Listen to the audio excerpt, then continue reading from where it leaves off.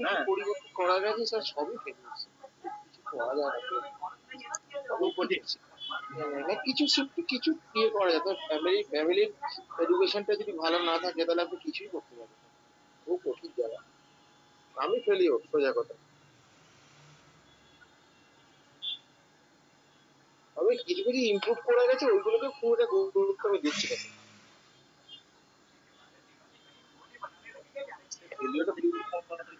নতুন ভাবে বেরিয়ে আসতে হবে না? হ্যাঁ, এটা বিরাট বিরাট জিনিস। যে বাবা মায়ের হয় বাচ্চাগুলো সত্যি করে বলে খুব প্যাথেটিক অবস্থা। এমনি যে এরা অ্যাফেকশনেট বাচ্চা, এরা কিন্তু খুব একটা বদমাইশ যে বিরাট কিছু তা নয়। তা সত্ত্বেও আপনার ওই হাইপার অ্যাক্টিভের মতো বদমাশি করা আপনাকে এখন না দিয়ে ছাড়া, সেটা এরা করে না। কিছু হলে কি হবে?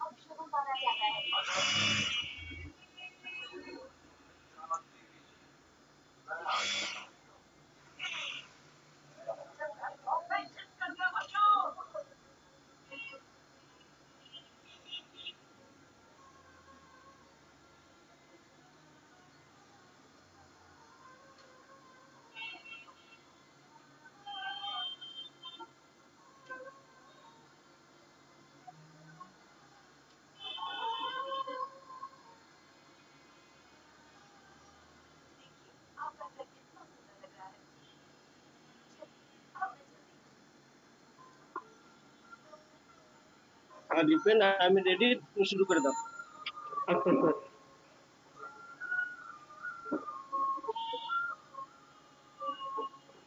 সকলকে ভূমিকর্পণ রূপে 408 স্বাগত জানাই। আজ আমাদের আলোচনার বিষয় ডাউন সিনড্রোম। করবেন আমাদের স্যার নীলকমল মামুন স্যার। যেন ক্লাস চালাতে কেউ আনমিউট হবেন না, ভিডিও ওপেন করবেন না, এটাই স্যার। আলোচনা শুনুন, ভালো থাকবে আমাদের। আর কিছু নতুন করে বলছি না স্যার, আমাদের ভালোভাবে শিখিয়ে দিচ্ছেন। ধন্যবাদ।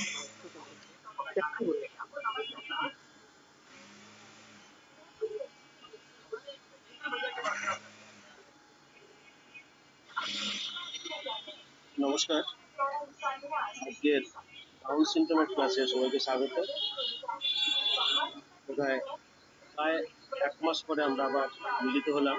মাঝখানে আমরা ছিলাম কিন্তু অনিয়মিতভাবে, বিশেষ করে এই ছুটিটাকে আমি বড় কাজে লাগিয়েছি। কোথায় এই মতো আমার ছুটিটা শেষ হলো, সবাই আমি ফিরলাম। যাই হোক, সেটা কৈফিয়তের জায়গা নয়।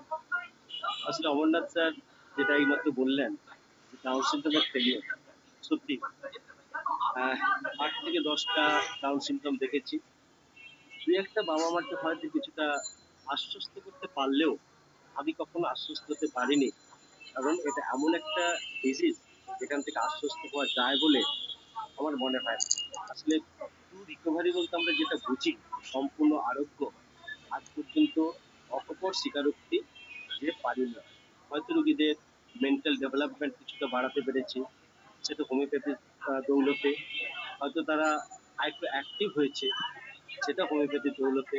আর যদি কিছু থেকে থাকে, সেটা হচ্ছে আমাদের মতো চিকিৎসকের একটা প্রচেষ্টা, এবং তার চেয়ে বেশি সেই বাবা মা যারা আঁকড়ে ধরে বসে আছে এই হোমিওপ্যাথিকে, কারণ তারা খুব ভালো করে জেনে গেছে যে আধুনিক চিকিৎসায় শুধুমাত্র বিহেভিয়ারাল থেরাপি ছাড়া বা তাকে একটা চলেবল জায়গায় নিয়ে যাওয়া ছাড়া এর কোনো আর পদ্ধতি থাকে না, because there is no perfect medicine in modern science. কিন্তু আমাদের হোমিওপ্যাথি যেহেতু একটা নীতিতে বিশ্বাস করে, হোমিওপ্যাথিতে বিশ্বাস করি এবং আমরা অর্গানল মেনে চলি, সেখানে দেখা যায় যে আমরা কিছুটা হলেও ওষুধ দেওয়ার মতো একটা জায়গা খুঁজে পাই।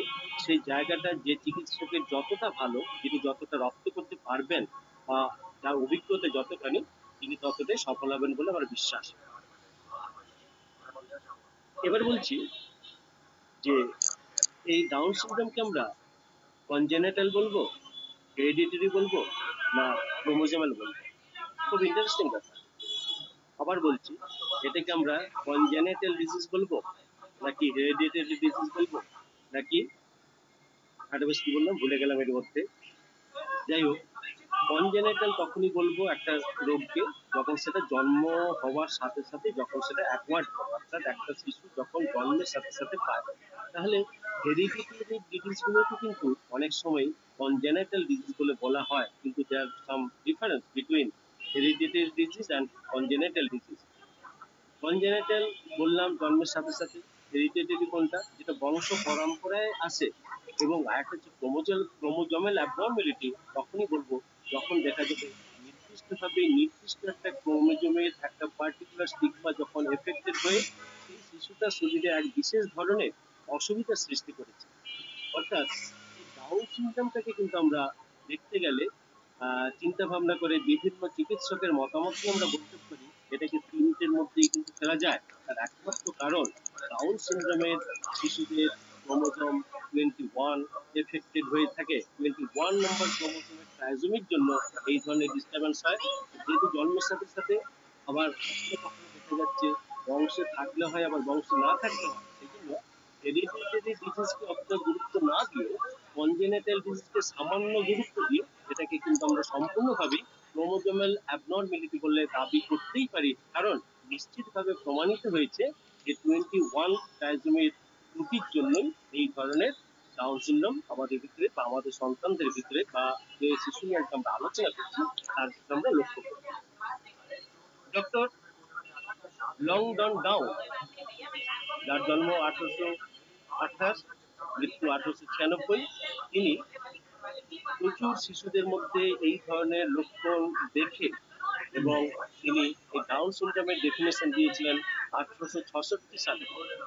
এবং সেই থেকেই ডক্টর ডাউনের কৃতিত্ব, ডক্টর ডাউনের সমস্ত কি বলবো কার্যকলাপ এবং তাকে সম্মান জানাতে এই বিশেষ রোগটির নাম দেওয়া হয়েছে ডাউন সিনড্রোম। আবার দেখুন, আমরা যদি খুব সাধারণভাবে একটু চিন্তা ভাবনা করি,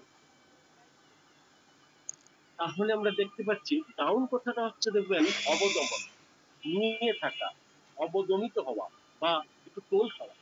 দেখবেন সেই সকল শিশুদের মধ্যে এই ধরনের কতকগুলো স্বভাব চরিত্র আচার ব্যবহারের অনেক ধরনের পরিবর্তন দেখা যায়, যেটা সমান্তরাল অন্যান্য অনেক শিশুর চেয়ে কিন্তু সে অবদমিত, সে ঘুমান এবং তার সেই চাঞ্চল্য বোধটা থাকে না। আগের দিনের ক্লাসে চিন্তা ভাবনা করে আপনারা দেখুন, আমরা কি পেয়েছিলাম? আমরা পেয়েছিলাম অটিজম। অটিজমের দুর্ভাগ্য যে তারা শুধুমাত্র কথা বলতে পারে না।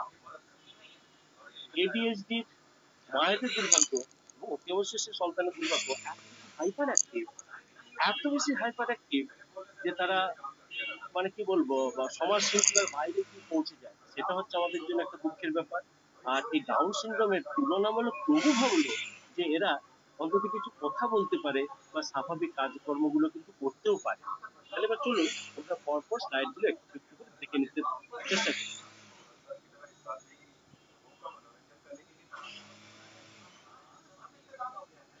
মনে আছে ডাউন সিনড্রোমের একটি বিখ্যাত দিন 21শে মার্চ।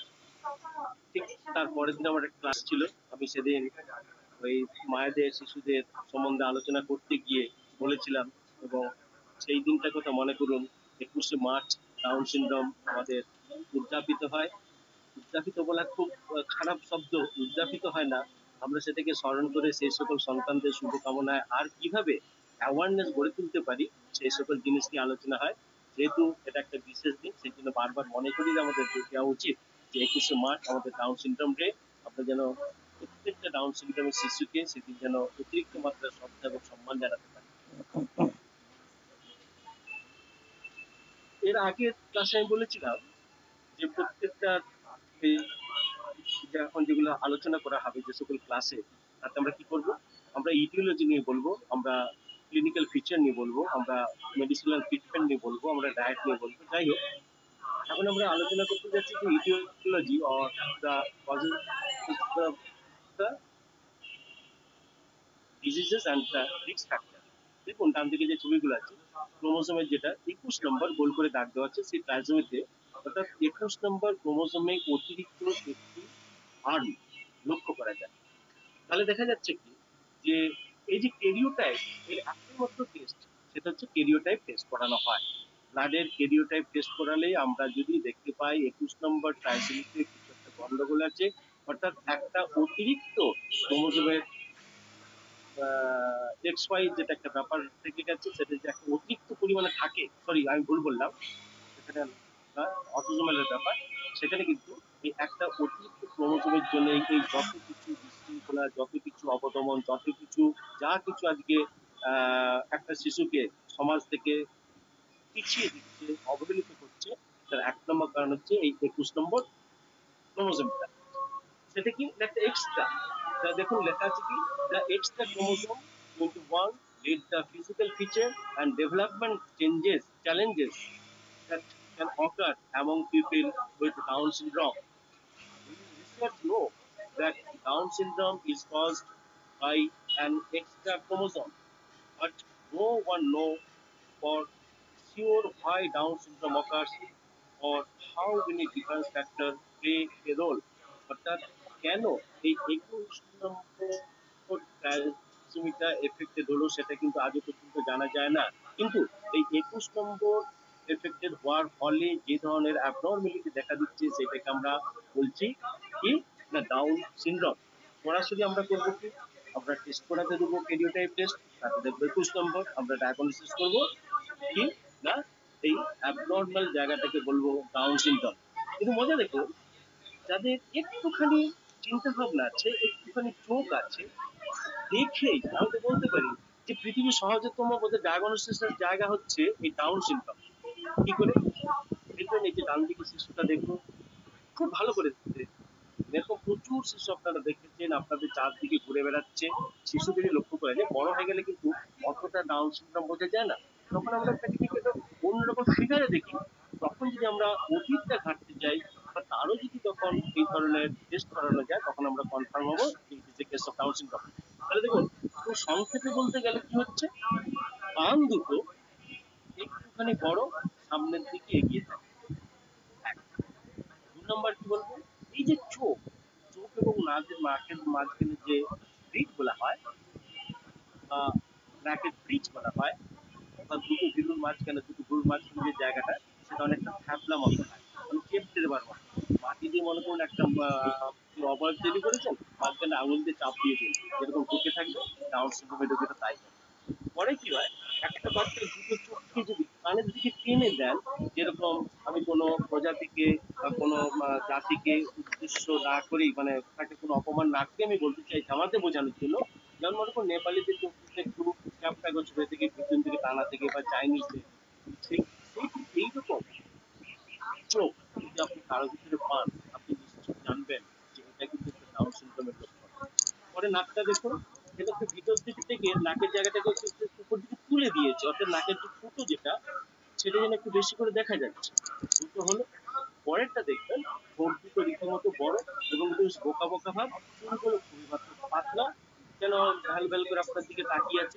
এরকম অজস্র শিশু পাবেন, এক চোখে তাকিয়ে বলে দিতে পারবেন ডাউন সিনড্রোম। একটা কি হয় না, যে আর যেটা মেয়ে একটুখানি ছোট হয়, এরকম ওষুধের নাম বলবো না, তবু বলেছি অ্যালি গ্রুপের ওষুধের সমস্ত দেখবেন বলাগুলো যেভাবে ছোট হয়ে গিয়ে থাকে, ছোট হয়ে গিয়ে থাকে বর্ণটা।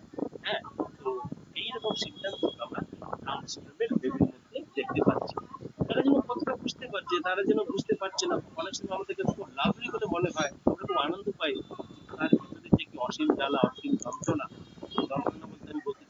পেন নয়, অবজেক্ট একটা পেন। পেন মানে বলতে যে যন্ত্রণা ছটফট করে সেটা না, ভিতরে সে সামাজিকভাবে মিশতে না পারে, দেখুন তার জায়গা, সেই জায়গাটা আমরা একটু দেখতে পাই।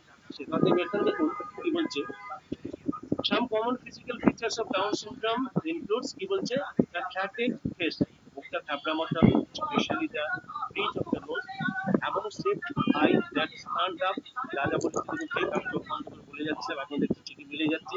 শর্ট নেক, স্মল ইয়ার, ও আমি বোধহয় একটু বড় কান করেছিলাম না, যাই হোক স্মল কান বড়ই হোক, আলটিমেট দেখবেন কান দুটো পিছন দিকে যদি চাপ দিয়ে কানের বাচ্চার সাথে আমরা যেরকম দুষ্টুমি করে কানটাকে খুলিয়ে দিই, সেরকম কিন্তু বেরিয়ে চলে আসে। The tongue that tend to stick out the mouth, তারা বের করতে পারে না, তাদের চোখ দুটো এরকম হয়ে গেছে থেকে স্মল হ্যান্ড অ্যান্ড ফিট, এবং তাদের তুলনামূলকভাবে হাত এবং পা দুটো কিন্তু ছোট হয়। আর একমাত্র কারণ জেনেটিক ডিসঅর্ডার, 21 নম্বর এর জন্যই হচ্ছে, সেই সঙ্গে কিন্তু কিছুটা কি বলবো, আহ, এটাকে কি বলা যাবে, একটু বেশ বোখাটে করছে, হয়তো লাভই হচ্ছে, হয়তো এটা হচ্ছে, কিন্তু আমরা কিন্তু প্রকারান্তরে একটা দুঃখই পেয়ে থাকি যে বেচারার ভবিষ্যৎটা কিন্তু আর মানুষজন সুস্থ স্বাভাবিক ছেলের মতো নয়। এই দেখুন একটু আগে আমি যেটা বলছিলাম, বড়দের ছবিটা, বড়দের ছবিটা কিন্তু ঠিক এইরকমই, যেন কত অসহায়, কত একটা পাগলের মতো, উন্মাদের মতো, আসলে সে সেই জায়গাটা কিন্তু পার করে চলে গেছে। আর সেই একই কথা আমাদের ক্রোমোজোম, যেটা 26 সালের ক্রোমোজোমে পেয়ার থাকে, সেখানে গিয়ে 26 জায়গায় একটা 21 নম্বরে গিয়ে দেখুন বেড়ে যাচ্ছে। এই জায়গাটা কিন্তু কখনো কোনোভাবে কোনো মেডিসিন দিয়ে মোবাইলে আজ চার্জ লাগিয়ে দাও। পর্যন্ত কেউ সারাতে পেরে বলেছে বলে আমার কাছে কোনো প্রকার নথি নেই। তাহলে আমরা কতটুকু পারি, আমাদের এই বোকামি ভাবটা কাটাতে পারি, প্রথম প্রথম যে সেই কথাগুলো বলতে পারছিল না তাকে কথা বলার উপযুক্ত করতে পারি। বেশ কয়েকটা জায়গায় ব্যক্তিগতভাবে আমি দেখেছি তারা স্কুলে যাবার মতো একটা উপযোগী হয়, তাদের স্কুলে পাঠানো যায়, তারা আর 5টা ছেলের সাথে খেলে, কিন্তু তারা ব্যাকওয়ার্ড চাইল্ড, তারা পিছিয়ে থাকে। স্কুলে যায়, পড়াশোনা যে খারাপ করে তা নয়, কিন্তু একটু লেজি বলবো না, মানে ওই শরীর কর্মের একটা অভাব, যে যতটুকু যে কাজটা তার করা উচিত ছিল সে কখনো কিন্তু সেই কাজটা করে উঠতে পারে না, এই একটা ফল আমরা কিন্তু তাদের ক্ষেত্রে লক্ষ্য করি। এবার দেখুন সব থেকে বড় ক্লিনিকের কাছে আমি যেটা বললাম সেটা কি, অ্যাট এ গ্ল্যান্স আমি একটা বাচ্চাকে কিভাবে দেখে বুঝে যেতে পারবো যে ব্রাউন ফিগার। আশা করি আমি যেভাবে ছবিটা দেখিয়েছি এবং আপনাদের প্রত্যেকের যে পরিমাণে অভিজ্ঞতা আছে, প্রত্যেকেই নিশ্চয়ই কোনো না কোনো ডাউন সিনড্রোমের রোগী ট্রিটমেন্ট না করলেও দেখেছেন। আমরা যারা একটু আমাদের বয়স বেশি হয়েছে, অমরনাথ যেটা বললেন, হ্যাঁ আমরা কিন্তু পেয়েছি, আমরা আসলে বন্ধ করতে পারিনি, কিন্তু আর কেউ পারছি না, কিন্তু আমাদের উপরে একটা ভরসা রাখবেন, আমরা কিন্তু চেষ্টা করেছি, একই কথা বলতে বাধ্য হচ্ছি। এবার মানে clinical feature, what are the sign and symptom of the Down syndrome, যদি বলি তাহলে তার প্রথম হচ্ছে congenital ডাউন সিনড্রোমের যে কগনিটিভ, যেটা আমি ভুল বলেছিলাম, কগনিটিভ এবং বিহেভিয়ারাল সিমটমস এর কিন্তু বেশ কিছু অভাব এবং অভিযোগ, অর্থাৎ তাদের দিক থেকে আমরা পাই না। ফিজিক্যাল সাইন সিমটম গুলো কি থাকবে, শর্ট স্টকি ফিজিক্যাল সাইজ, তারপর দেখুন মাসকুলার টোন, একটা বাচ্চার মাসকুলার টেনোসিটি থাকা দরকার, যে একটা সুশৃঙ্খল মতো এবং স্থান টান, শরীরে একটা স্থান টান বোধ থাকা, যে একটা মাসল, আমরা কিন্তু সেটা সেই শিশুর মধ্যে পাবো না। ফ্ল্যাটেন ফেস বলেছিলাম, তার সাথে ব্রিজ অফ দ্য নোজ হচ্ছে একটুখানি ঢুকে থাকা, স্মল ইয়ার বলেছিলাম, এবং সে আই স্ল্যান্ট আপওয়ার্ড, যেন টেনে একটু খেঁচে ধরে রেখেছে। বেশ আমরা বাচ্চাদেরকে মজা করতে গিয়ে যেরকম করি, বা ছোট্ট ছোট্ট একটা হনুমান বাচ্চাকে যখন দেখবেন ঠিক চোখটা যেরকম টানা, ঠিক সেই জিনিসটা আমরা লক্ষ্য করবো। স্মল হ্যান্ড অ্যান্ড ফিট আমরা বলেছি। সাউন্ড একটু এবং কমবে। একটা মজার সিমটম দেখুন, single bin is across the center of the of of the আমাদের সিমটম, সেই সঙ্গে আমরা একটু থেকে যাচ্ছি তার বিহেভিয়ারাল সিমটমের সাথে তৈরি করছি। ডিলে স্পিচ, তারা কথা বলতে অনেক দেরি করে, ডিলে স্পিচের কিন্তু অনেক ওষুধ আছে, আমি সেটা বলবো না, ডিলে স্পিচ কিন্তু রিলেটিভলি অন্যান্য অনেক ডিজিজেই কিন্তু পাওয়া যায়। ডিলে স্পিচ কিন্তু এক্ষেত্রে একটা গুরুত্বপূর্ণ অধ্যায়, আমরা সেটাকে মানতে হবে। সেই সঙ্গে কিন্তু ল্যাঙ্গুয়েজ ডেভেলপমেন্ট, শুধু যে দেরি হচ্ছে না, ওটাকে বুঝিয়ে বলতে তার কিন্তু বেশ সময় লেগে যায়, কারণ সে একজন অসুস্থ এবং অসুস্থতা হচ্ছে তার ভিতরের অসুস্থতা, অ্যাটেনশন প্রবলেম, তাকে ডাকলে সে ঠিক মতো সাড়া দেয় না, যেটা আমরা অটিজমের ক্ষেত্রে দেখেছিলাম। স্লিপ ডিফিকাল্টিস, তার ঘুমের ভিতরে যথেষ্ট বিঘ্নতা, স্টাবারনেস অ্যান্ড কি বলবো দেন এটা ঠিক আমি এই মুহূর্তে মানেটা আমি বলতে পারছি না। দিলে কগনিটিভ, অর্থাৎ তার বোধ শক্তি সম্পূর্ণভাবে, চিন্তা ভাবনা করার যে একটা ক্ষমতা সেটা সম্পূর্ণভাবে একটা অভাব। দিলে টয়লেট প্ল্যানিং, তার ট্রেনিং, আর যে পেচ্ছাপ করার জন্য যে আমরা বাবা মারা শেখাই, বাচ্চাকে স্কুল আগে শুনলাম সে ইস্যু করলো, প্যান্টে করবে না, বা বিছানা যাবার আগে আমরা শেখাচ্ছি, ঘুম থেকে ওঠার পর আমরা শেখাচ্ছি, এই জায়গাগুলো কিন্তু সে কখনোই ওই প্রথম অবস্থায় যে অবস্থা আমাদের বাচ্চা শেখা উচিত সেই জায়গাগুলোকে সে কখনোই শিখে উঠতে পারে না। যে এই যে জায়গাগুলো দেখবেন, এটা দেখুন আপনাদের মধ্যে আশা করি আমি খুব সহজে বোঝাতে পেরেছি যে একটা ডাউন সিনড্রোম রোগী কিরকম অবস্থা থাকবে, কি অবস্থা থাকবে না, তার একটা ফিচার।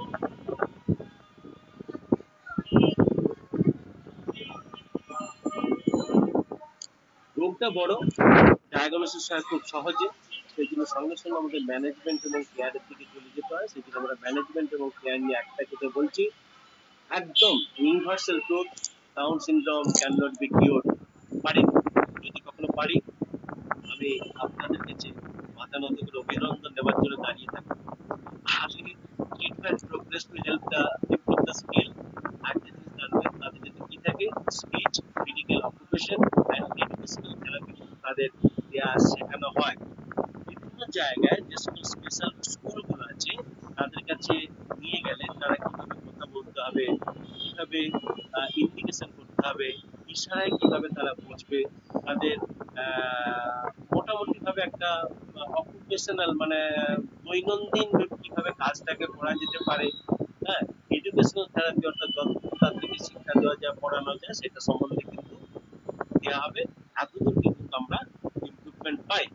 সেখানে বলা হচ্ছে যে এছাড়া আমরা যেটা করি, জাস্ট তার হেলদি লাইফস্টাইল সেইটুকুকে হেল্প করার জন্য যতটুকু আমাদের দরকার আমরা কিন্তু ততটুকুই করতে পারি, তার চেয়ে বেশি কিছু করার মতো ক্ষমতা সত্যি আমাদের নেই। আমাদের প্র্যাকটিস মেক্স এ হ্যাবিট একটা যেরকম কথা আছে, আমরা প্র্যাকটিসের মাধ্যমে যেভাবে একটা নিয়ন্ত্রিত বা শৃঙ্খলিত জীবন যাপন করতে পারি, আমাদের চিকিৎসকের উচিত এবং মা বাবাদের উচিত দরকার হলে কোনো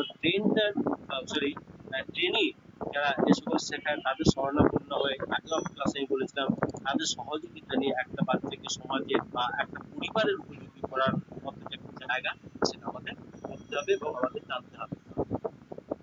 খুব দ্রুত বললাম, যে কোনো কারণেই হোক ট্রিটমেন্ট অ্যাকর্ডিং টু অর্গানন, এটার জন্য আমি তো একদম আজকে অমরনাথ স্যার যেটা একদম ধরেই নেব যে তিনি অনেকেই আছেন, যেহেতু অর্গাননের এই জায়গাটা তারপরে যে 230 থেকে যে জায়গাগুলো বলা আছে সেই জায়গাটা তুলে উনি প্রচন্ড পরিমাণে আজকে ব্যাখ্যা করবেন। এইটুকু বলে আজকের আমি ক্লাসকে খুব সংক্ষেপে, একটা বিশেষ কারণে আমি সংক্ষেপে করে দিতে বাধ্য হলাম, আপনারা যারা থাকলেন যারা শুনলেন তাদের অজস্র ধন্যবাদ আমি জানাচ্ছি। সেই সঙ্গে আগামী দিন যাতে এর চেয়ে আরো বেশি ভাবে আমাদের কাজটাকে সুন্দরভাবে নিয়ে যাওয়ার জায়গায় পৌঁছতে পারি সে চেষ্টা আমি করব। আর কি বলবো, আমি কোনো আজকে মেডিসিন বলবো না, আপনারা আসুন প্রত্যেকে শেয়ার করুন। আজকে আমি শেয়ার করার জায়গাটা আমি বেশি দিচ্ছি যাতে প্রত্যেককে এই ডাউন সিনড্রোমকে একত্রিত ভাবে এগিয়ে নিয়ে যেতে আমরা একটা স্বপ্ন দেখতে পারি। আমরা যদি দুটো চারটেকেও যদি একটা সামাজিক এই ধরনের থেকে রক্ষা করতে পারি, একটা মা বাবার একটা পরিবারের যে কতটা সুবিধা হতে পারে সেটা আপনারাই জানেন এবং আগামী ভবিষ্যৎই বলবে যে তারা কতটা হোমিওপ্যাথির উপর নির্ভর করবে। এইটুকু বলে হোমিওপ্যাথির উপরে ডাউন সিনড্রোম সব থেকে বেশি মানে নির্ভর করুক, আমি এইটুকু আশা রেখে আজকের ক্লাস আমি শেষ করছি। নমস্কার, আপনার সবাই ভালো থাকবেন।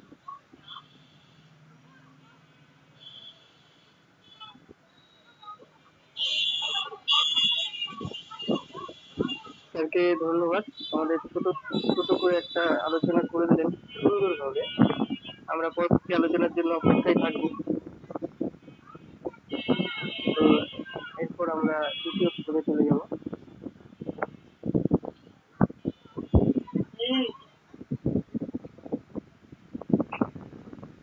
আচ্ছা, প্রথমে আমি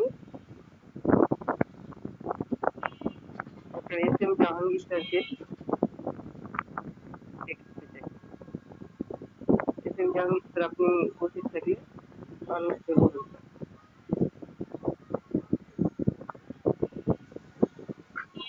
স্যার, আমি আসলে সবেমাত্রই ক্লাসে ঢুকেছি, আলোচনা শুনতে পারিনি। আমি ব্যস্ত মধ্যেই আছি, যদি আপনার একটু আলোচনা করেন। আচ্ছা স্যার, আচ্ছা, এরপর আমরা চলে যেতে চাই গিরিধর বিশ্বাস চলে গেছে। গিরিধর বিশ্বাস স্যার, যদি কিছু বলেন, আপনার আজকের আলোচনার বিষয়ে কোনো প্রশ্ন, মতামত আপনি দিন। স্যার যে সংযোজনটা করেছেন, যে আলোচনাটা করেছেন, সে আলোচনা সব থেকে শোনা যাচ্ছে তো? হ্যাঁ স্যার, শোনা শোনা যাচ্ছে। আচ্ছা, তো যাই হোক, আবার নতুন করে শুরু করি। ধন্যবাদ সঞ্চালক, এবং অনেকদিন পর নীলকমল স্যারের গলাটা শুনলাম, তো সেটা একটা আনন্দের বিষয়। তো এখন ডাউন সিনড্রোম নিয়ে যে আলোচনাগুলো হচ্ছে, তার মূল জায়গাটা হচ্ছে ক্রোমোজোমের যে 21 নম্বর ক্রোমোজোম, তার যে এটা বুঝতে গেলে প্রথমে কেমিস্ট্রি জানতে হবে। তারপরে কেমিস্ট্রিতে বেশ ভালো ভালো কেমিস্ট্রি জানতে হবে। কেমিস্ট্রি না জানলে এই ক্রোমোজোম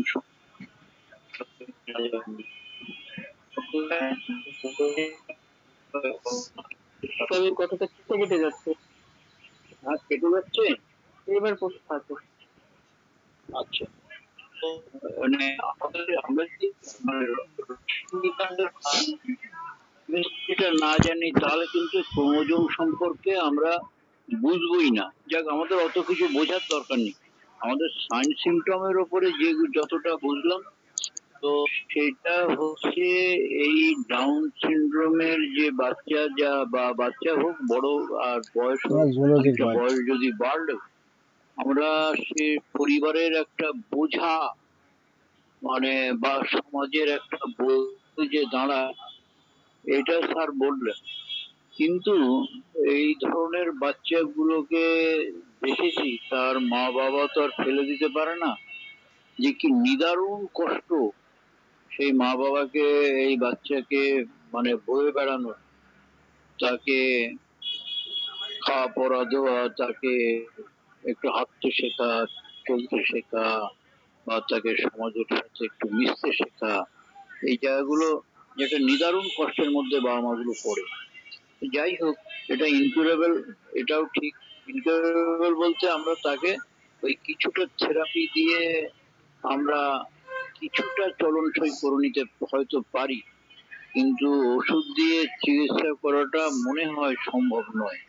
কিন্তু একটা জায়গা যেটা আমার মনে হয়, সেটা হচ্ছে মানে এই ডাউন সিনড্রোমের বাচ্চাগুলো, তাদের তো জ্বরজারি হবে, সর্দি কাশি হবে, বা কখনো কখনো তাদের পায়খানা, প্রস্রাবের কিছু ইনফেকশন বা কিছু গন্ডগোল তো হতে পারে।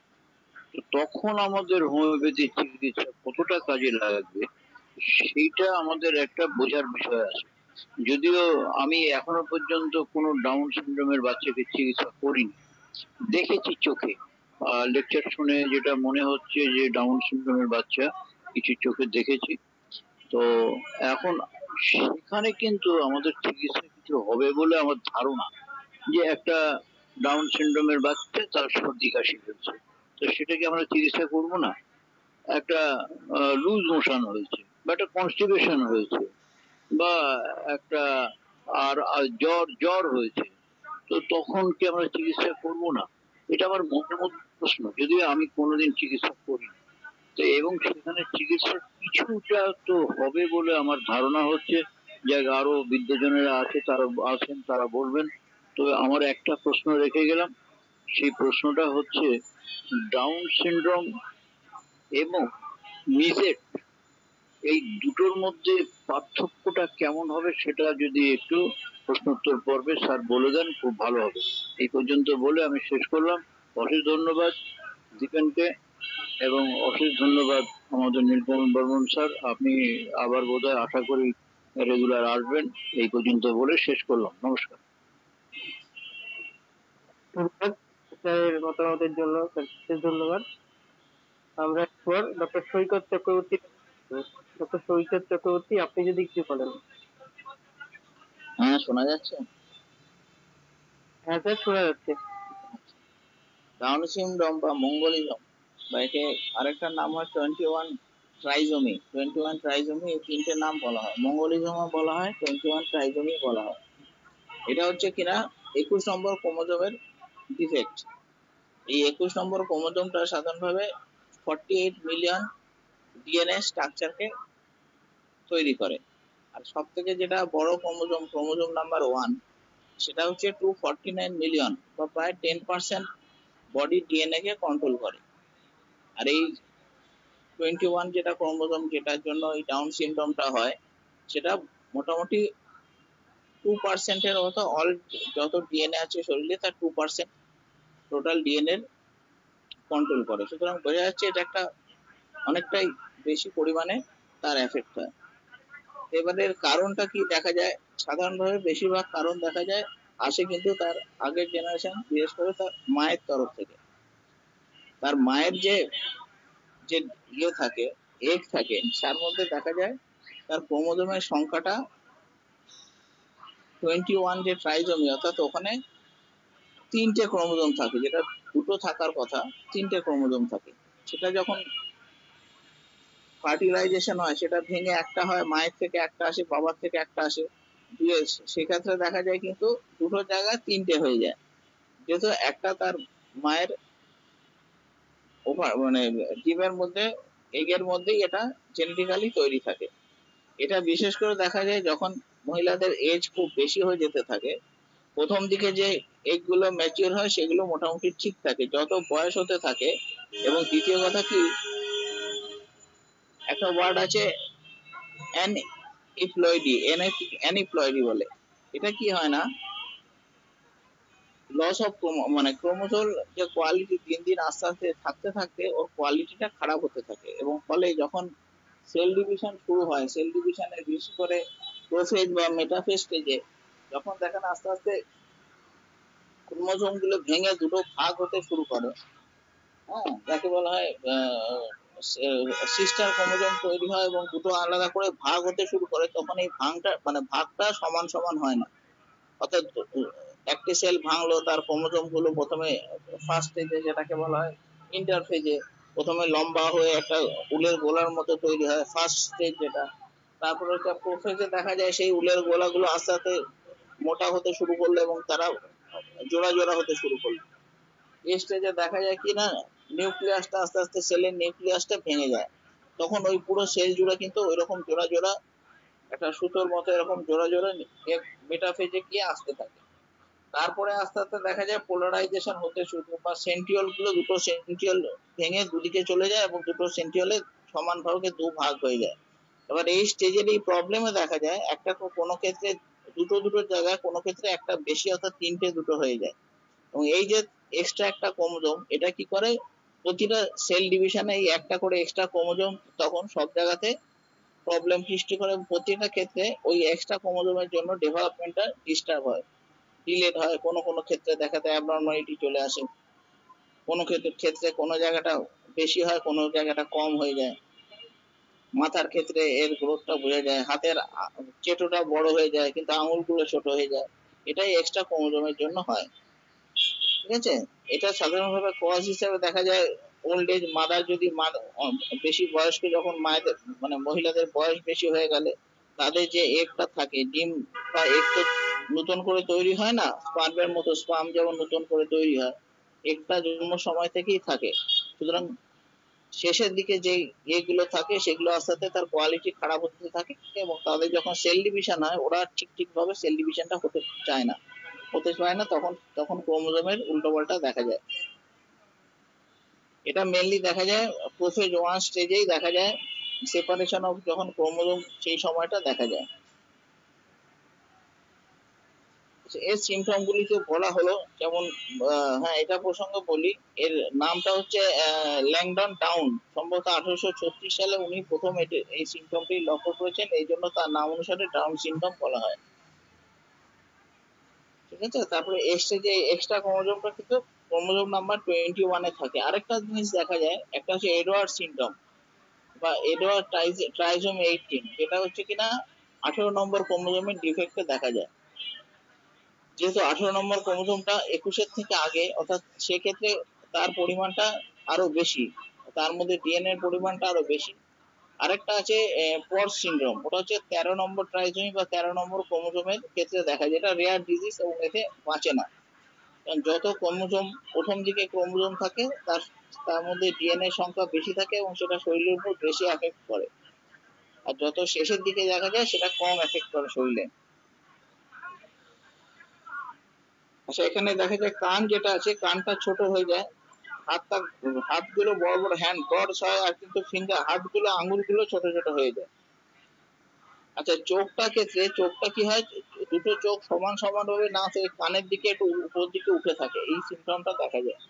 এছাড়া যে লিউকোমিয়া হওয়ার প্রবণতা থাকে, মাসেল হাইপোটোনিক মাসেল হয়, কিন্তু মাসেল জার্ক তাদের ক্ষেত্রে আবার নর্মাল দেখা যায়।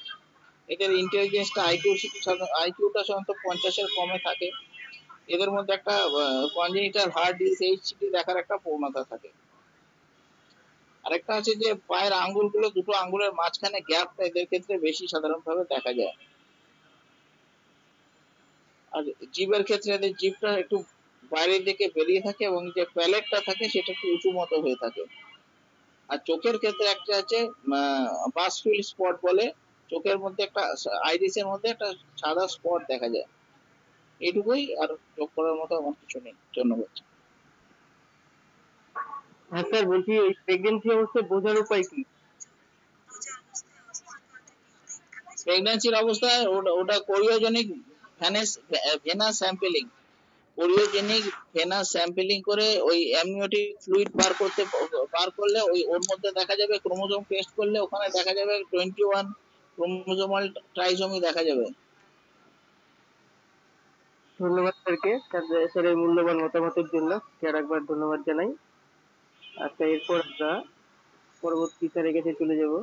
আমাদের কাছে উপস্থিত আছেন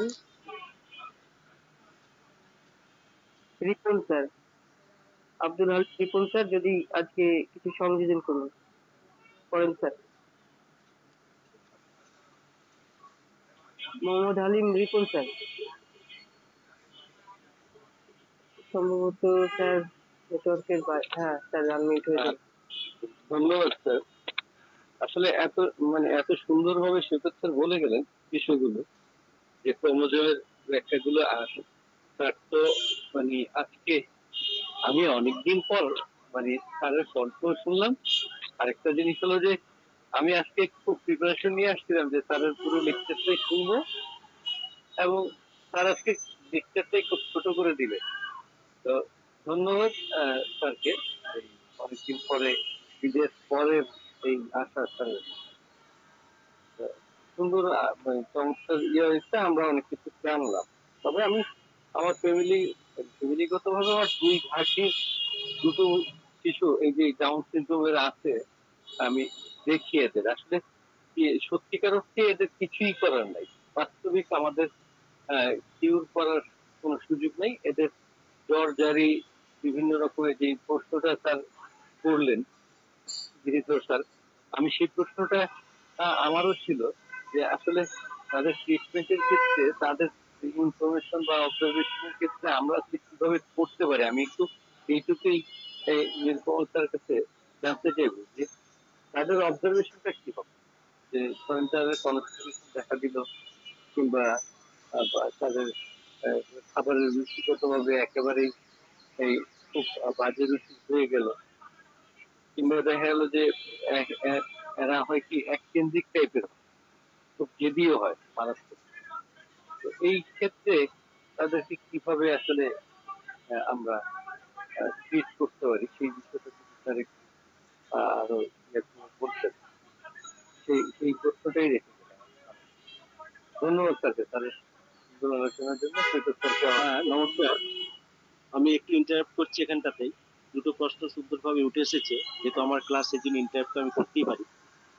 এরকম জায়গায় দেখুন, ওই যে বললাম যারা আমাদেরকে সুযোগ দেয়, সেখানে হয় কি, আমি একটা রুগীরই কথা বলছি, যখন তাদের জ্বর বা সর্দি কাশি হয়, যে কনস্টিটিউশনাল মেডিসিনটা চলছে, আইদার প্লাসিবো দিয়ে তাড়াতাড়ি তারা ঠিক হয়, অথবা সেই কনস্টিটিউশনাল মেডিসিনটা যদি দেবার রিপিট করার মতো যদি সময় হয়, আমরা সেটাকে রিপিট করি, রুগীকে বলি না আমরা কি দিচ্ছি।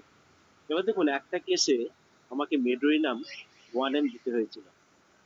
তার সপ্তাহখানেক পরে কি বলবো, গোটা মুখে সেই মসুর ডালের মতো এমন, আমি ছবিটা দেখাবো না, যদি কখনো সেই পেরেন্টস এর অনুমতি পাই তাহলে আমি দেখাবো, যে এতগুলো প্রায় 20-25টার মতো বড় বড় এরকম উদ্ভিদ বেরিয়ে এলো। একদম বুঝতে পারলাম যে সাইকোটিক, যেরকম আমরা ডাল কামাটার দেখি, মানে এবড়ো খেবড়ো না, একদম ওষুধ ডালের মতো গোল।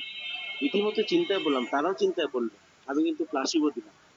তারপরে যখন এলো আরেকবার আমি মেডোরিনাম দিলাম। থার্ড ডোজের পর দেখা গেল অদ্ভুত ভাবে মিলিয়ে গেল, শুধু মিলিয়ে গেল নয়, তার স্বভাব এবং আচরণে এমন কিছু পরিবর্তন লক্ষ্য করতে আমি শুরু করলাম। তখন বুঝলাম যে ডাউন সিনড্রোম না সারুক, মানুষটা অন্তত একটু একটু করে সেরে উঠছে।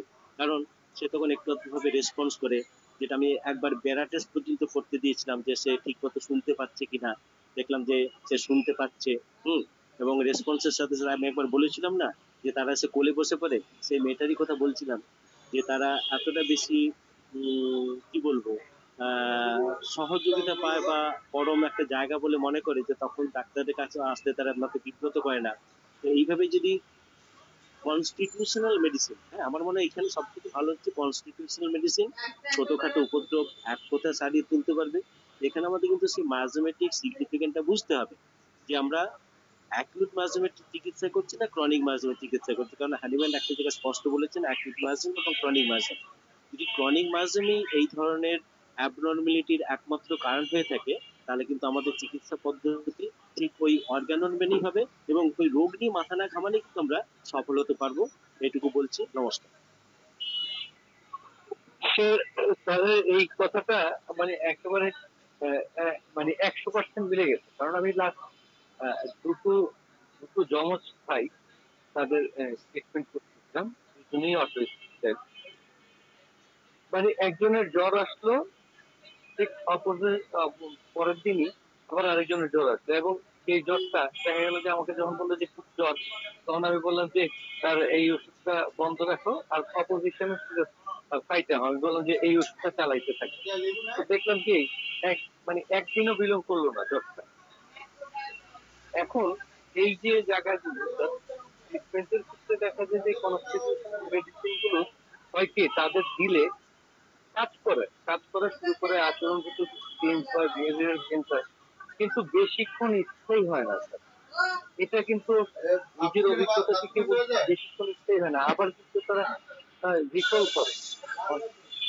যেমন আহ, আহ, আমার যে দুটো দেখতেছি এখন নতুন বাচ্চা দুটো, 14 বছরের বাচ্চা, বেশ দেখতে বড় সড়ই, অনেক বড় সড়ো মনে হচ্ছে। একজনের গায়ে দুজনের গায়ের মধ্যে বেশ অনেক ইরাপশন আছে, একেবারে কাটার মতো। এই কি বলবো, এগুলো অনেক সময় বলে না যে এই শাল কাটা, এরকম টাইপের কাটা। একজনেরটা মিলে গেছে আর একজনেরটা মিলেনি। ওষুধ কিন্তু স্যার আমি দুজনের বিহেভিয়ার একই ওষুধ মনে হয়েছে, তাই আমি একই ওষুধই দুজনের ক্ষেত্রে প্রেসক্রাইব করেছি। তো একজনেরটা মিলে গেছে আরেকজনের। প্রথম দিকে দুজনের বেশ সুন্দর ঘুম, এবং আহ, মানে আগে যে এরকম কথাবার্তা তার ক্ষেত্রে ধরেন যে মানে একটা কথা বলতে গেলে, যেমন ধরেন বিসমিল্লাহ কথাটা, পুরো কথাটা বলতে পারতেছে না, বলতেছে পিস পিস। এখন কিন্তু সে বলতে পারতেছে। আচ্ছা, যে বলতে পারতেছে তার মধ্যে হঠাৎ করেই আবার এগুলো সব ব্লক হয়ে গিয়ে আবার পেছনের দিকে যাওয়া শুরু করে। আবার পিছনের সিমটম গুলো সব ফুটে উঠতেছে। আরেকজনের বেশ অনেক সুন্দর ঘুমিয়ে থাকতেছে, আর সব রেস্ট নিচ্ছে, নিচ্ছে এবং স্বাভাবিক চলাফেরার দিকে তার অনেকটাই মানে ইমপ্রুভ। এই যে জায়গাটি স্যার, এখন কি আমি কি আবার সেকেন্ড প্রেসক্রিপশন করে দুজনের ক্ষেত্রে দুটো ওষুধের কথাই চিন্তা করব, না যতক্ষণ পর্যন্ত না এই জায়গাটি করবো? আমি অলরেডি বলেছি 28 দিন ওয়েট করার কথা। হ্যাঁ, 28 দিন ওয়েট করে 28 দিন পরে দেখি কি অবস্থা হয়। যেহেতু অ্যাগ্রাভেট হয়েছে, অনেক বেশি ব্যাক করে আসতেছে, আহ, একজনের ওষুধ বন্ধ করে দিচ্ছে, আরেকজনের ওষুধ চলতেছে। সবাই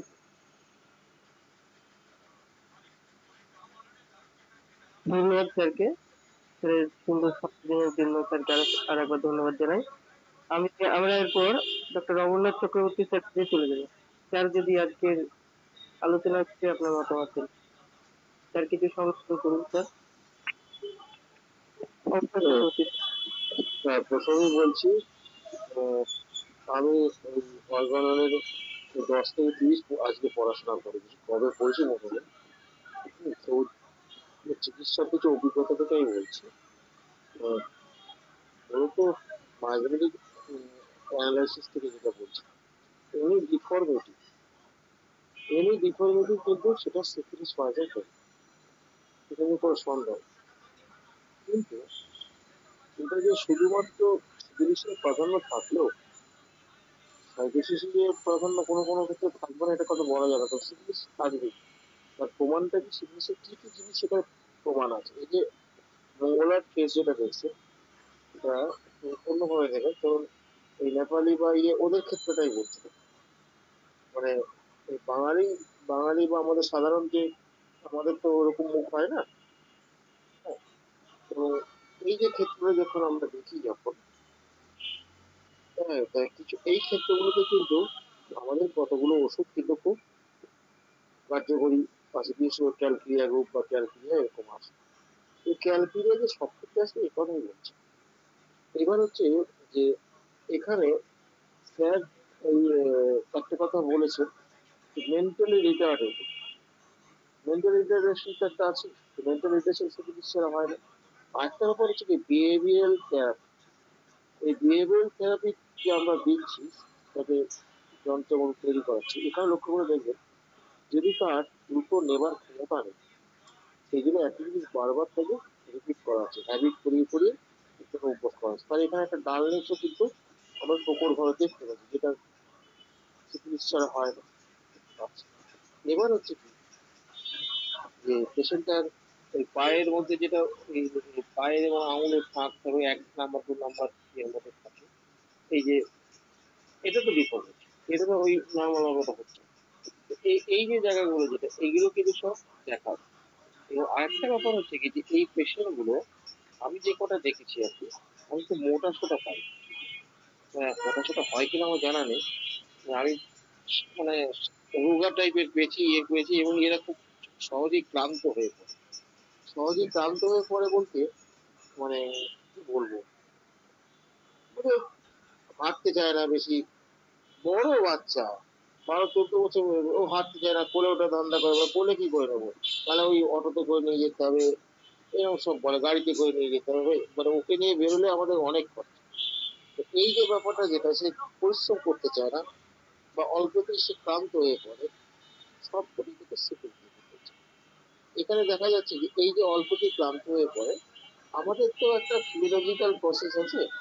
একটা ধরুন বাচ্চা, ধরুন 5 বছরের বাচ্চা, 5 বছরের বাচ্চা, সে দৌড়ঝাঁপ করবে, লাফাবে, করবে, এটা কোনো স্বাভাবিক। এবার তার মধ্যে হাইপার অ্যাক্টিভ হলে আলাদা কথা। আমি হাইপার অ্যাক্টিভের কথা বলছি, আর সাধারণ বাচ্চার মধ্যে এইটা থাকে, তার মানে তারা অ্যাক্টিভ থাকে। তো সেই ক্ষেত্রে যদি দেখা যায় যে সে পেশেন্টটা সেরকম এক- মানে অ্যাক্টিভ হতে পারছে না, কেননা তার ক্লান্ত, তার সঙ্গে ঘাম, প্রচুর ঘাম, প্রচুর ঘাম, ক্লান্তি, এদের কারণটা কি? এর কারণটা হচ্ছে মাসেল টোন কম। যে মাসেল টোনাসিটি যে কম থাকে, এটা কি হলো, তাই না, ফ্ল্যাবিনেস যেটা হয়, ফ্ল্যাবিনেসও কিন্তু, যেটা আমরা ব্যবহার হিসেবে পাই, ফ্ল্যাবিনেসের আরো অনেক ওষুধ আছে অবশ্য, উদাহরণ হিসেবে বললাম যে ফ্ল্যাবিনেস যেটা, ইট ইজ অলসো সিভিলিটি। মানে দেখা যাচ্ছে যে এই যে নেচার গুলো পাচ্ছি এইগুলো তো পেশেন্ট অ্যাকোয়ার করেছে, কেউ তো নিজের লাইফস্টাইল থেকে এটাকে পেয়েছে এমন তো নয়। এই যে এই চিকিৎসাগুলো যখন করতে হয় তখন কিন্তু ফ্যামিলি স্ট্রেংথ অত্যন্ত গুরুত্বপূর্ণ। যদিও আমাদের অন্য সিস্টেমে মানে ডমিনেন্ট সিস্টেম যেটা সেখানে কিন্তু ওই দেখা হয়, তো দেখা হলো তাদের তো ওষুধ দেওয়ার স্কোপ নেই, কারণ ওদের ওই ওই র্যাঙ্কের ওষুধ নেই। আবিষ্কার আছে, তত্ত্ব আছে, কিন্তু ওই র্যাঙ্কে তাদের কোনো ওষুধ নেই। আর হোমিওপ্যাথিতে আছে ওষুধ দেওয়ার লোক নেই। এইটা যে সমস্যা। এবং একটা ব্যাপার হচ্ছে কি যে ফ্যামিলিটা, এই ফ্যামিলির একটা বিশাল ভূমিকা থাকে। ফ্যামিলিরও কিন্তু কাউন্সিলিং দরকার, তাদেরও কিন্তু বোঝা দরকার আছে। নাহলে কিন্তু এই বাচ্চারা কিন্তু বেশিরভাগ ক্ষেত্রে এই বাচ্চাগুলোর উপর টর্চার টর্চার হয়। এবং আমি দেখেছি কিছু পেশেন্ট হচ্ছে আমাদের কাশি এসছে, সেই বাচ্চাগুলোর উপর টর্চার যেগুলো হয় সবসময় তারা ভয়ে আতঙ্কে থাকে। এইরকম যে বাচ্চাগুলো, এগুলো কিন্তু ওই চোখটা দেখলেই বোঝা যায়। চোখটা দেখলেই বা মুখটা দেখলে এগুলো বোঝা যাচ্ছে এটা আতঙ্কগ্রস্ত হতে আছে, কথার মধ্যে একটা আতঙ্ক ভাব আছে, এটা একটা আমরা দেখতে পাই। ফলে এইগুলো আমাদের হচ্ছে পাচ্ছি। কিন্তু ঘটনা হচ্ছে যে ডাউন সিনড্রোম নিয়ে তো আমাদের কাছে যে আসবে দেখাবে, সেটা একটু একটু মানে প্র্যাকটিসটা একটু ম্যাচিওর না হলে আসে না। একদম নতুনদের কাছে যদি কপাল করে চলে আসে তাহলে তো ভয় পেয়ে যাবে। ডাউন সিনড্রোম নিয়ে ভয় পাওয়ার কিছু নেই। এক্ষেত্রে একটা সবচেয়ে এই যে মেন্টাল রোগে আপনি হয়তো ডায়াগনোসিস করতে পারছেন, কিন্তু আপনি যে সিমটমটা দেখছেন তার কমপ্লেনটা তো মেন্টাল। কমপ্লেনটা যদি মেন্টাল হয় তাহলে যে মেন্টাল সিমটম গুলো দেখছেন সেগুলো মোরাললেস কিন্তু কমন সিমটম, মোরাললেস। এইবার সেখানে মিক্স ভার্জন থাকে, সেখানে ভাঙতে শুরু করে সিম্পল ভাঙো। ভাঙার পর ওখান থেকে যে প্রোডাক্টটা পেলেন যেটা, সেই প্রোডাক্টটা যখন পেলেন তখন কিন্তু সেই প্রোডাক্টকে আপনি ফ্যামিলিস্টকে খুঁজে সেই প্রোডাক্ট কেন এলো, তখন ফ্যামিলিস্টকে বাবা মায়েদের বংশবিষ্টিটা দেখতে হবে, দেখতে গিয়ে ওদের মধ্যে কি কি বৈশিষ্ট্য আছে যে বৈশিষ্ট্য নিয়ে এটা ট্যালি করে, ম্যাথমেটিক্যালি ট্যালি করছে। তার ব্যাপার হচ্ছে যে আমাদের যে ওই হেরিটারি যে নিয়ম অনুযায়ী ওই এর এই রোগ আছে, আমার এই রোগ, এই ডিজিজ ডিজিজ মানে রোগগত ভাবে ট্যালির কথাটা বলছি না। রোগগত ভাবে ট্যালি কখনো করে কখনো করে না, কিন্তু মায়াজনগত ভাবে ট্যালি এটা করে। আরেকটা কথা লক্ষ্য করে দেখবে যে এখানে কিন্তু এই যে স্লোনেসটা, স্লোনেসটাকে সবগুলি কিন্তু স্টিগমেটিক হবে তা না, বেশিরভাগই তাই হয়।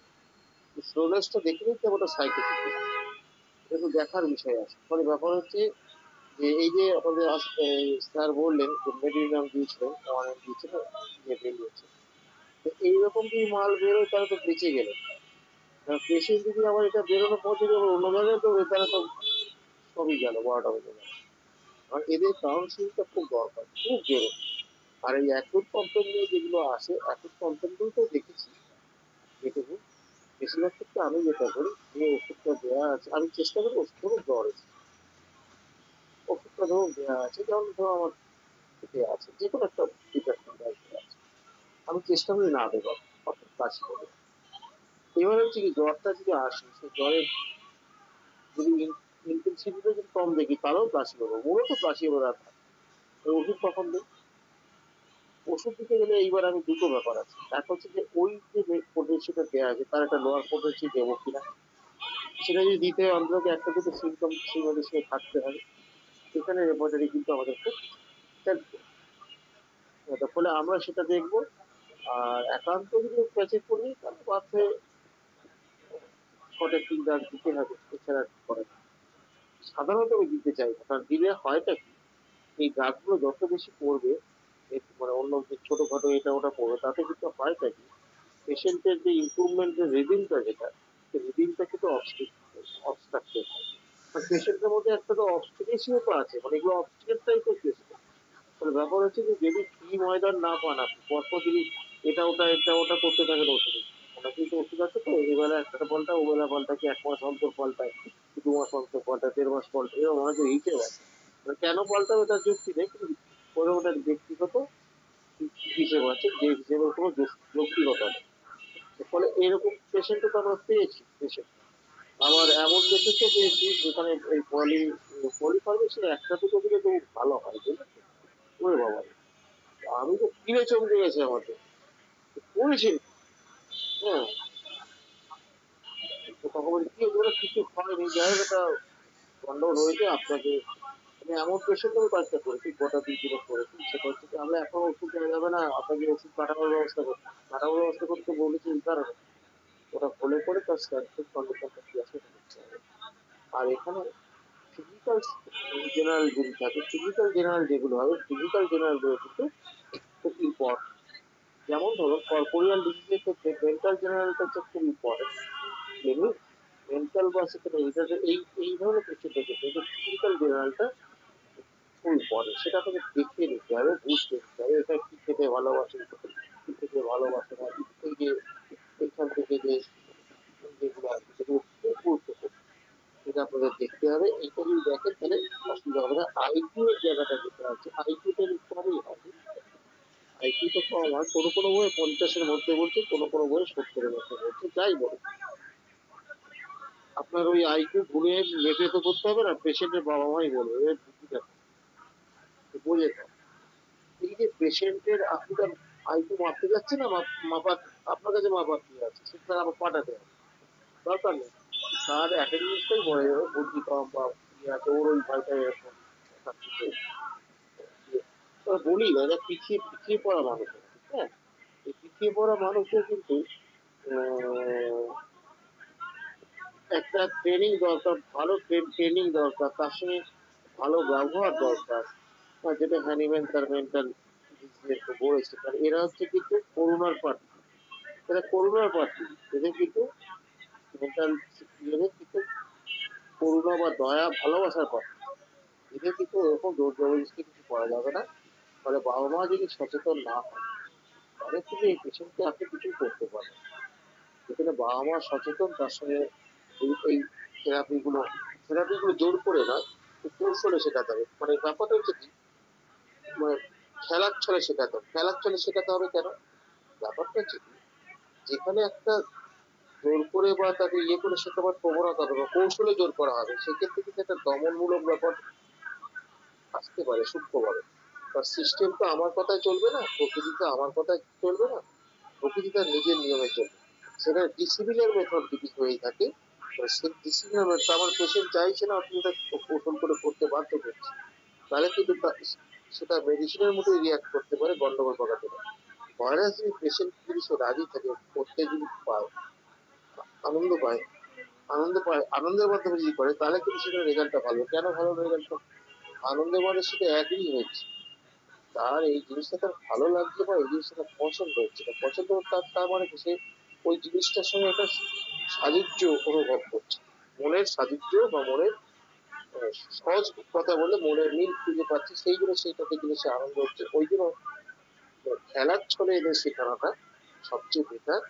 এটা আমাদের কিন্তু অর্গানাইজের অ্যাপোলজিং গুলোকে যদি আমরা একটু ভালো করে যদি যাচাই বাছাই করে পড়ি, তাহলে কিন্তু আমাদের অসুবিধা হবে না। তো মেন্টাল মানসিক রোগী নিয়ে একটা কথাই বলি, যে হোমিওপ্যাথির কিন্তু একটা গৌরবময় ইতিহাস আছে, হ্যাঁ, কিন্তু দুর্ভাগ্যের বিষয় আমরা সেটা অনেকেই বিভ্রান্ত হয়ে পড়েছি বা ভুলে গেছি। ফরাসি বিজ্ঞানী পিনের কে বলা হয় যে তিনি হচ্ছে মনোবিজ্ঞানের জনক বা ইত্যাদি ইত্যাদি, হ্যাঁ, কিন্তু হ্যানিম্যান কিন্তু তারও আগে গ্রোথেল দিয়ে কিছুটা আরোগ্য করেছে। এবং হ্যানিম্যান কিন্তু এই মেন্টাল ইয়েগুলো নিয়ে বিভিন্ন রকম ইয়ে করেছে। একটা সময় হিস্ট্রি দেখবে আমেরিকার মেন্টাল অ্যাসাইলাম প্রচুর ছিল, সেগুলো সেই জায়গায় আমি যাচ্ছি না, কারণ ঠিক ওই ইন্ট্রোডাকশনের ব্যাপার তো আমার কোনো রকম ঢুকতে চাইছি না। ফলে দেখা যাচ্ছে হোমিওপ্যাথির একটা গৌরবময় ইতিহাস আছে, এবং আমাদের যে ওষুধগুলো, যেটা আমাদের স্যার বলছে তার সঙ্গে সম্পূর্ণ একমত। ব্যাপার হচ্ছে কি, যে আপনি সিলেকশনটা ঠিক করলে সে কতটা রিসিভ করতে পারে, সমস্যাটা যেমন সে ওষুধ দিলে সে কতটা রিসিভ করতে পারে, সেটা তো একটা ইন্ডিভিজুয়াল ফ্যাক্টর, তার সঙ্গে তার তুলনা হয়। তাহলে এই ক্ষেত্রটা আপনার ম্যান টু ম্যান ভ্যারি করবে, এবং তার সঙ্গে যদি তার ফ্যামিলির অ্যাটাচটা ভালো থাকে, তারপর যদি স্কুলে বলে যদি ভর্তি করা যায়, সেক্ষেত্রে সেখানে যদি, স্কুলেও তো সব জায়গায় যে ভালো ওটা বিহেভ করা যাবে সেটা তা তো না। ফলে ব্যাপার হচ্ছে যদি করা হয় মোটামুটি একটা অ্যাভারেজ দিয়ে করা, বা অন্য বাচ্চাদের দেখে, কারণ বাচ্চাদের মধ্যে একটা অনুকরণ ক্রিয়াতে থাকে তো, ওরকম পিরিয়ডও একটা করে খুব গুরুত্বপূর্ণ বিষয়।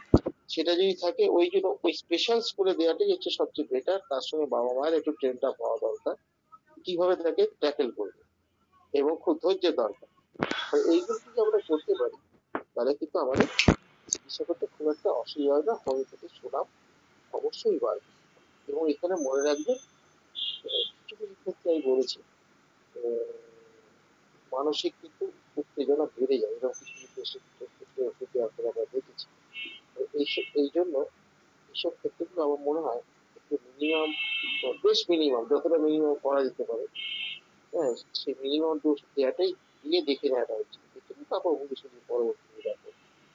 এর ফলে হোমিওপ্যাথির এখানে একটা স্কোপ আছে।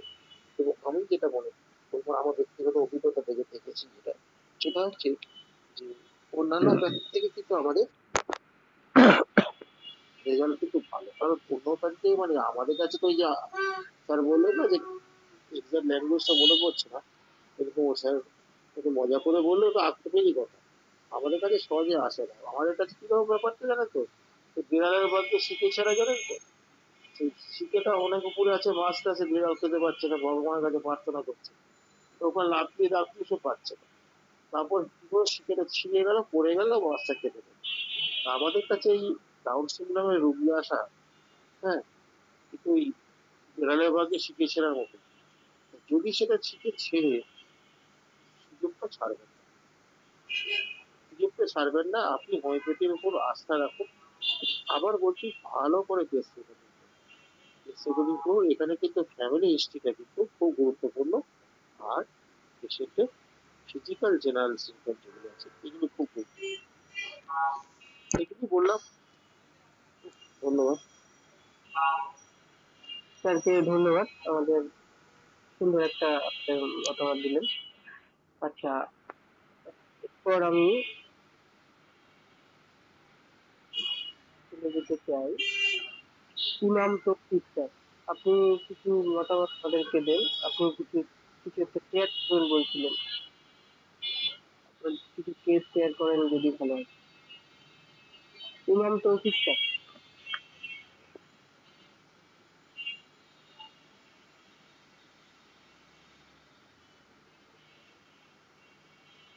স্যার আমি, স্যার কি শুনতে পাচ্ছেন? ইমাম তৌফিক স্যার।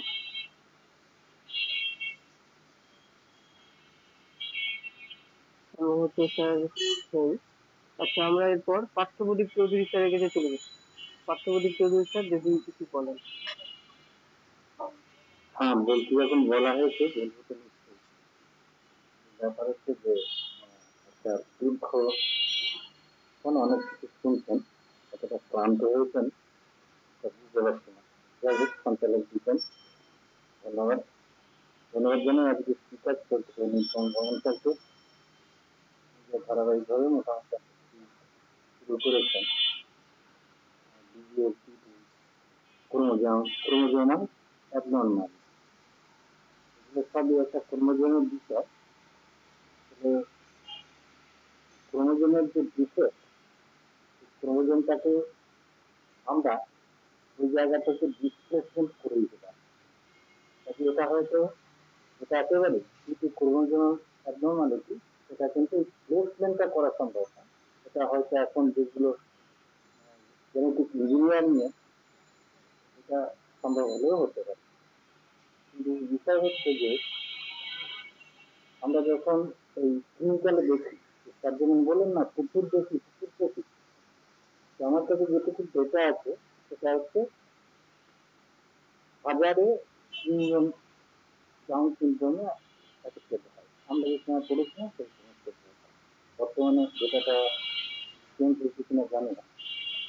প্রসঙ্গে আমার মনে হচ্ছে যে আমাদের যে এক একটা ক্রোমোজোম আর কি সিমটোম্যাটোলজি গুলো তৈরি করে। যেমন ধরুন ওই 21 নম্বর যে ক্রোমোজোমটা, এই জায়গাটায় যখন দেখা যাচ্ছে এক্সট্রা ক্রোমোজোম সেখানে যোগ হয়ে গেল, বা ওই যে 21 নম্বর ক্রোমোজোমকে যে টাইপ করা হচ্ছে, সেখানে যে সিমটোম্যাটোলজি তৈরি করছে, এখানে অন্যান্য ক্রোমোজোমও কি এরকম তার সিমটোম্যাটোলজি তৈরি করতে পারে, হয়তো সেই সমস্ত ক্রোমোজোমের কাজই যাচ্ছে। এটা হচ্ছে অনেক প্রশ্ন। এখন একে একে সেগুলো যায়। লিভার রিসার্চ যেমন বললেন যে কেমিস্ট্রি জানার দরকার, তো সব সাবজেক্টই আমাদের জানতে পারলে ভালো, কিন্তু সরাসরি এটা কেমিস্ট্রি আবার দুটো পার্ট আছে তো, অর্গানিক আর ইনঅর্গানিক। অর্গানিক কেমিস্ট্রিটা, এর মধ্যে কেমিস্ট্রি কতটা কি সম্পর্ক, এটা বিশেষ কিছু আমার যুক্তিগ্রাহ্য মনে হয়নি, তার যদি এক্সপ্লেনেশনটা তাহলে কত। সেকেন্ড হচ্ছে যে অনেক ডাউন সিনড্রোমের সাথে আমরা যে সিমটোম্যাটোলজি দেখি, তার সাথে কিন্তু অনেকটা আমরা যেন ক্যালকুলেট অনেক।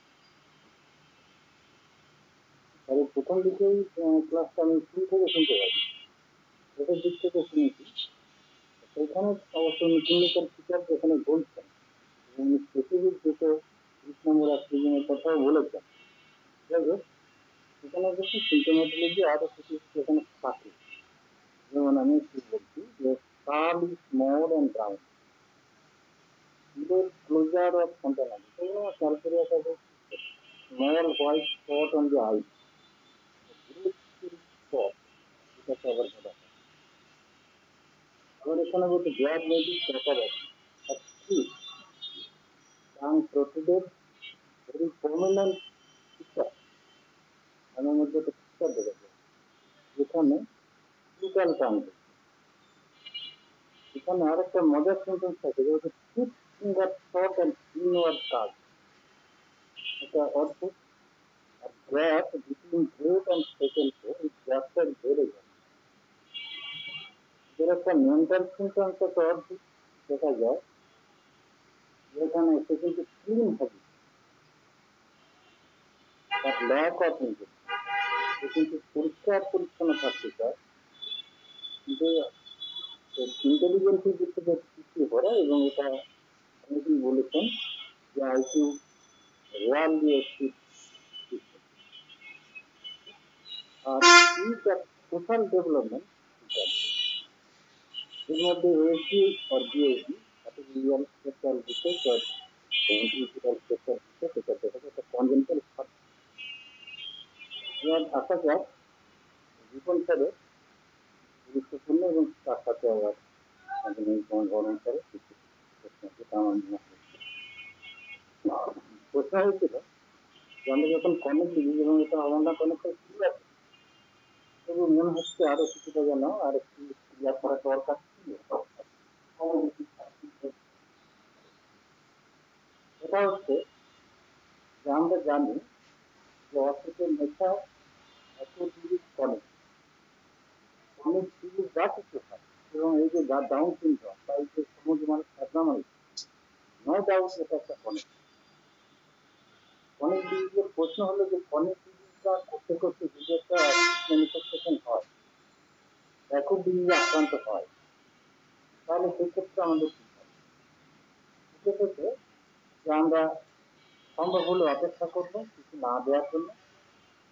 বিষয় হচ্ছে যে একটা ক্রনিক ডিজিজ যখন আমরা ট্রিটমেন্ট করবো, সেখানে কিন্তু একটা স্পাইকিং কজের জন্য কখনো কখনো দেখি একটা অ্যাকিউট এক্সোজারবেশন অফ পলিক মায়াজেনে একটা রোল প্লে করে, এবং সেখানে কি সিমটোম্যাটোলজি তৈরি।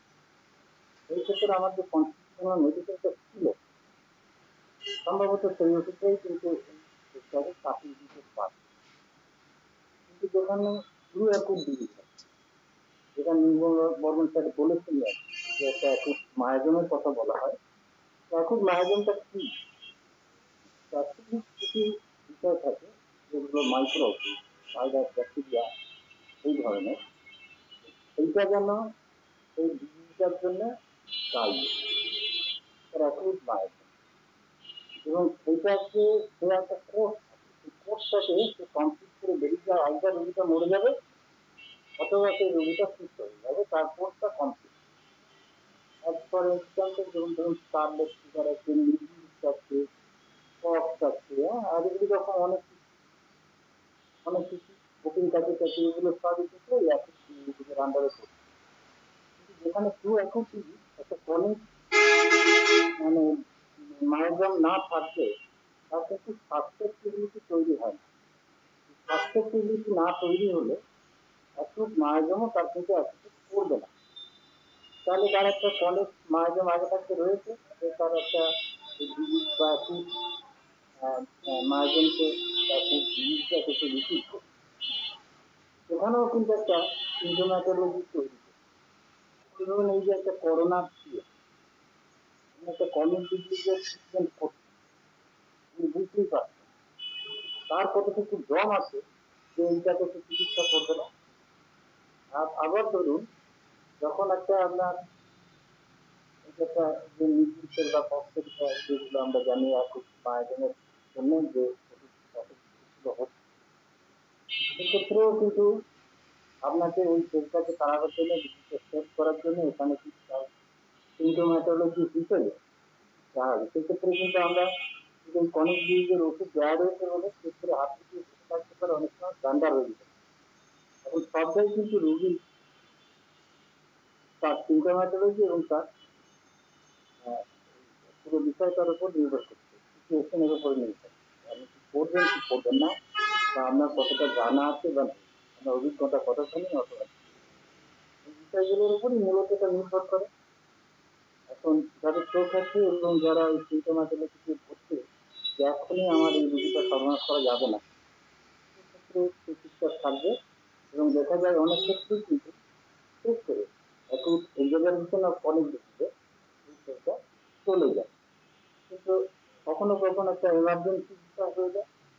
এমার্জেন্সি তো এমার্জেন্সি আমাদের সেটা ভাবতে হবে, ওই ক্ষেত্রে আমরা তো হাত দিয়ে থাকতে পারি না। আবার ওই অধিকারিক কথাও আছে, না এটা করতে হবে, কিন্তু আমাদের এটা গাইড আনতে হবে যে আমাদের বর্ডার লাইন ক্রস করলে পরে কিন্তু ব্লান্ডার করে, এই জায়গাটা খুব সতর্ক থাকতে হবে। বিষয়টা কিন্তু আমরা সবাই বলেছি যে এই রুগীকে কি করতে হবে, তার বিহেভিয়ার যদি এটা সেটা বলা হয়েছে, কিন্তু একটা জিনিস আমরা ভুলে যাবো না, যে বাচ্চাটার কিন্তু তার পেরেন্টস আছে, তার অভিভাবক আছে, তাদের সাথে কিন্তু আমাদেরকে কাউন্সিলিং করে ব্যাপারটাকে বুঝিয়ে বলতে। আমাদের কাছে ডাউন সিনড্রোমের পেশেন্ট আছে না বা আছে, এটা কিন্তু টেস্টেড ভেরিফাইড না। কারণ কি, এরা কিন্তু ক্রোমোজোমের প্যাটার্ন চেক করে আসে না, তারা আসে তাদের পেশেন্টের নির্দিষ্ট কিছু সমস্যা নেই। এখন আপনার অজান্তে আপনি ডাউন সিনড্রোমের চিকিৎসা করে ফেলেছেন।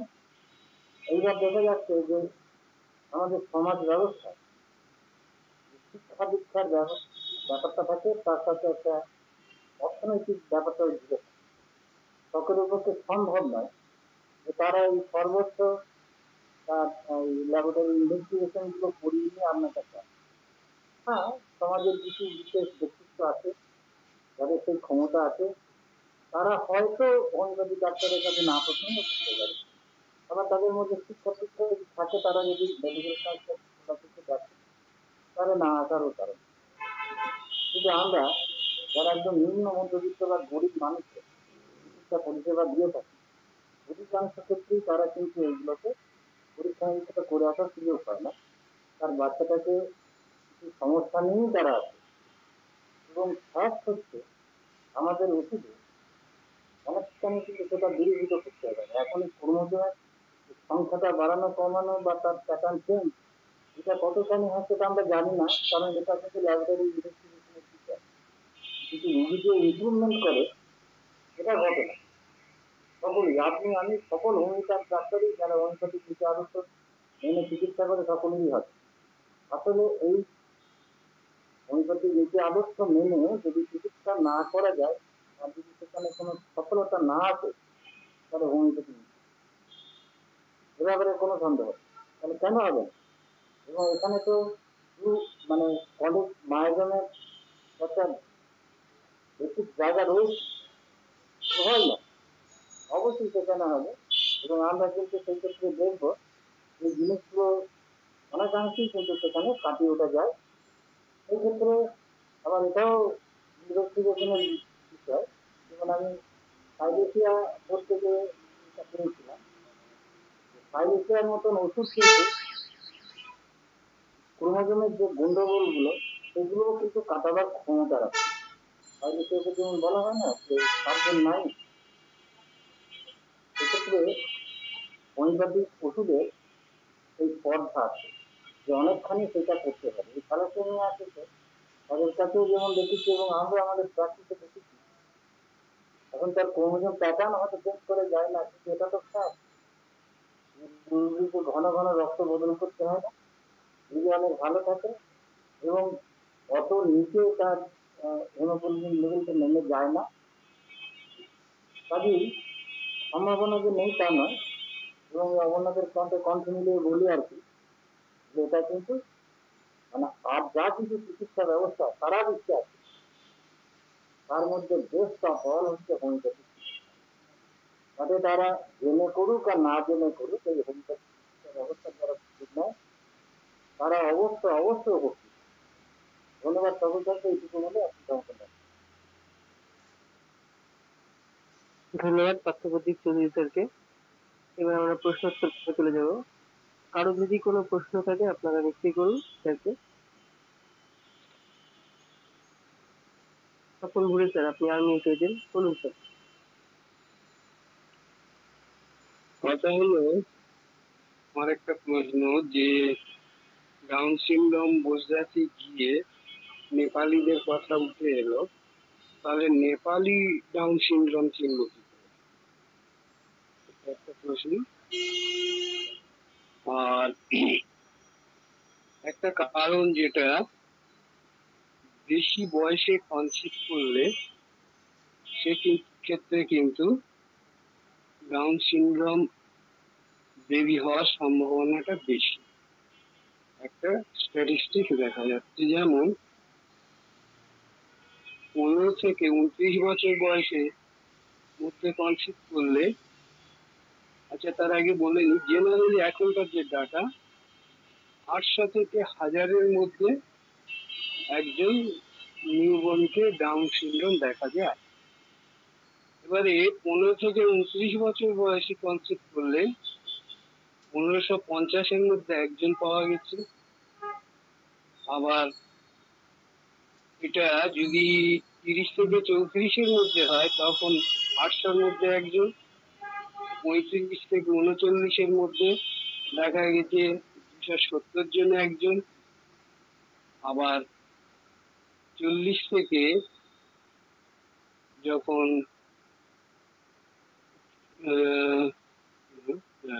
40 থেকে 45-এর মধ্যে সেখানে দেখা যাচ্ছে প্রত্যেক 50 জন একজন।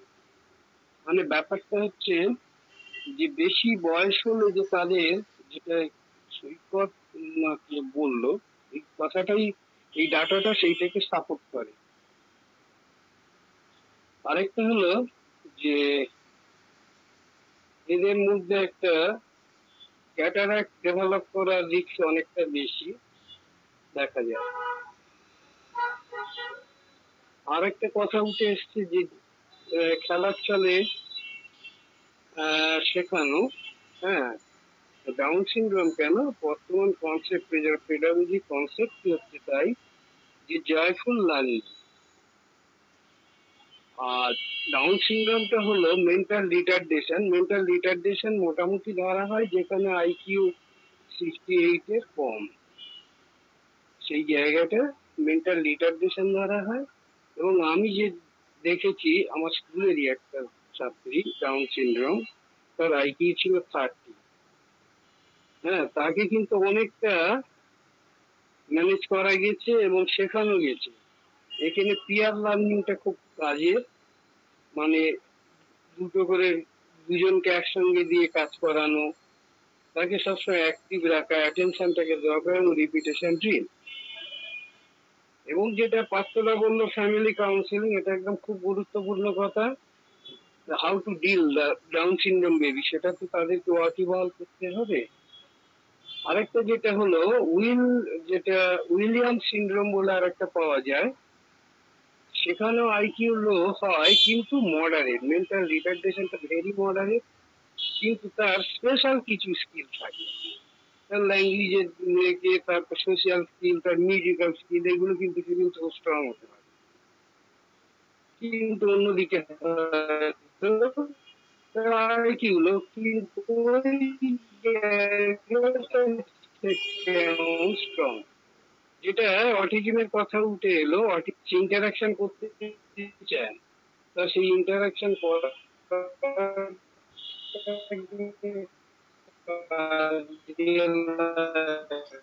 একটা ভালো জায়গায় নিয়ে আসতে পারে।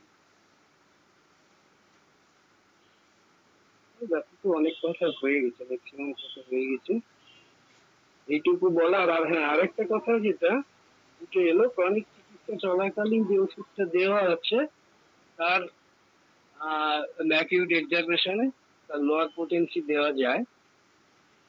তো যদি অন্য সিমটম না থাকে তখন দেওয়া যায়, বা ওই মেডিসিনের যদি লক্ষণ দেয় তখন ওই মেডিসিনের যে পোটেন্সিটা আছে তার লোয়ার পোটেন্সি দেওয়া যায়। এটা ক্রনিক ডিজিজে আছে। এবং ডিজেএল যে বড় বইটা আছে ওই বইয়ের সম্ভবত 31 নম্বর পাতার নিচে যে ফুটনোটটা আছে ওইখানে পাওয়া যাবে, যদি কারো থাকে দেখে নিতে পারে। এইটুকু বলা। ধন্যবাদ স্যার। ধন্যবাদ সকল গুরু স্যারকে গুরুত্বপূর্ণ মতামত দেওয়ার জন্য। আর স্যার এই প্রশ্নটা নিয়ে স্যার কেউ যদি উত্তর দেন। হ্যাঁ,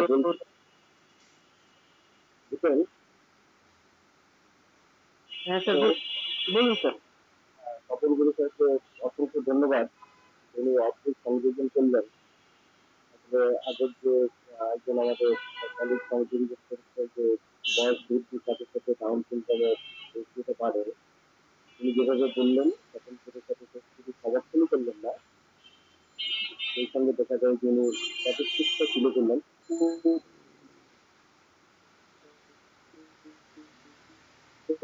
এবং সেটা চায়না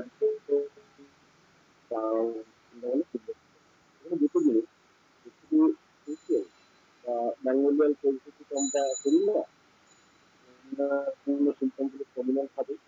এই সঙ্গে হয় কি, এখানে আমরা সবচেয়ে ভাবি চোখের নাক বাইরে তাদের থেকে আরেকটু বিষয় তাদের দোষটাই এখান থেকে শুরু হয়েছে, যেহেতু দোষটাই এখান থেকে শুরু হয়েছে তাদের ক্ষেত্রে কিন্তু ধরনের মানে ওই প্রজাতির মধ্যে যেটা আমরা দেখতে পাই, হ্যাঁ সেটাতে কোনো সত্যি ধরছি কিনা আমি জানি না, হয়তো সরকারের ব্যাপারে বলতে পারছি না, যাই হোক তাদের ক্ষেত্রে আমি যদি দেখতে পাই তাহলে এই সিমটম গুলো চোখ নাকানের ব্যাপারটা আরো বেশি প্রমিনেন্ট হবে বলে এটা আমার বিশ্বাস। কারণ আসলে কি, আমি কখনো চাইনিজ রুগী দেখিনি আর এই রুগী দেখি না, তবে আমার অভিজ্ঞতা নেই, সেটা অনুমান হিসাবেই বললাম। তবে সেই অর্থটা ঠিক যে বয়স বাড়লে আমাদের স্বাস্থ্য আমাদের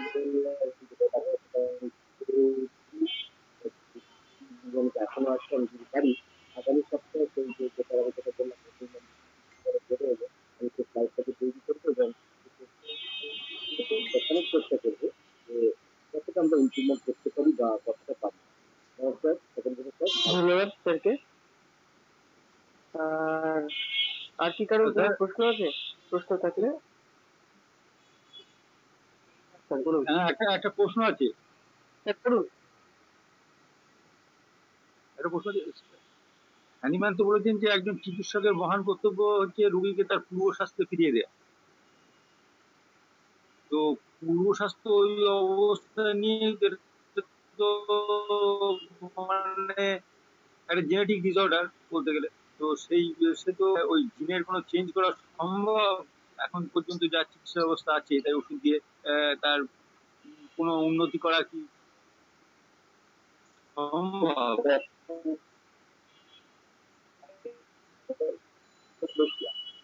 আপনাদের প্রশ্ন হচ্ছে বাংলা আমি আবার ডিসিশন চিকিৎসক বলে আপনাদের প্রশ্ন রেডি করছি।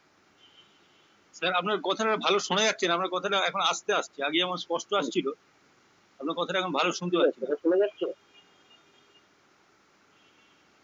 হ্যাঁ, এবার আবার শুনতে পাচ্ছি। আপনার ঘুমিয়ে পড়েছিলাম ডাউন সিনড্রোমের ক্ষেত্রে নিজেই ডাউন হয়ে যাচ্ছে।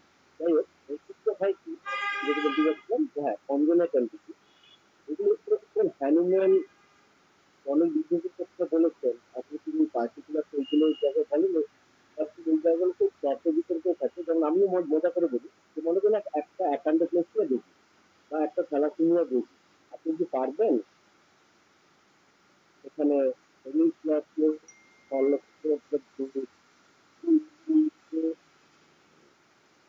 কিন্তু আজ ভালো করে এখন 2 মাস ছাড়া দেওয়া হয়, এটা কিন্তু কম কথা না। একান্ত পরিষ্কার দেখি যে এতখানি বামন হয়ে জন্মেছিল, তার সাথে একটা হাইড্রোসাফেলার হেড ছিল, আজকে দেখা যাচ্ছে তার বডিটা যাচ্ছে হাইড্রোসাফেলার কি একটা হেড, সেটা কিন্তু এক জায়গায় রিলিজ করে যাচ্ছে, আর তার সাথে যে সকল তার বিহেভিয়ারাল অ্যাক্টিভিটিস গুলো এখন ভুলে যাচ্ছে এবং ভালো প্রত্যেকটি যেখানে একবার পড়াশোনা করতে পারছে না, প্রত্যেকটি 80 মার্কস পাচ্ছে, সেটা যে কলেজে স্কুল যেরকম মার্কস দিচ্ছে আলাদা কথা, কিন্তু তার যে হাতের লেখা আপনি ভাবতে পারবেন না। তাহলে এই যে ইমপ্রুভমেন্ট, এটা কি আপনি ধরে দিয়ে ওই জায়গায় দিয়ে ব্যাখ্যা করতে পারবেন? আসলে দেখুন, সব কিছু সব জায়গায় সব সাথে কিন্তু পজিটিভ হয় বলে আমি মনে করি না। আর দুটো একটা ব্যাপার, যে না হয়ে থাকে সেই ইমপ্রুভমেন্ট কিন্তু পেয়েছি, আপনি বা ক্ষতি কি, এটা আমি চিরদিন বলেছি, হয়তো এটা সাথে আমার তর্ক থাকতে পারে। আমি বলি সবকিছু কি সব জায়গায় ফলবতী হয়েছে? হয়নি। তাহলে এই জায়গাটা কিন্তু ওই জায়গায় যে হনুমান যেটা বলেছেন, হয়তো সম্ভব যে আমাদের মতো দুর্ভাগ্য ডাক্তারদের, আমাদের মতো বলবো না, আমার মতো দুর্ভাগ্য ডাক্তারদের সেটা প্রমাণ করা সম্ভব হয়নি, আমি এইটুকুই বলতে পারি। নমস্কার। ধন্যবাদ স্যারকে।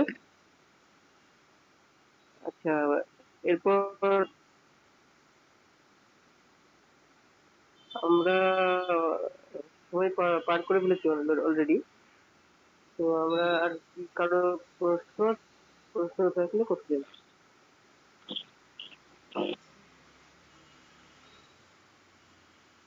হ্যাঁ স্যার বলুন।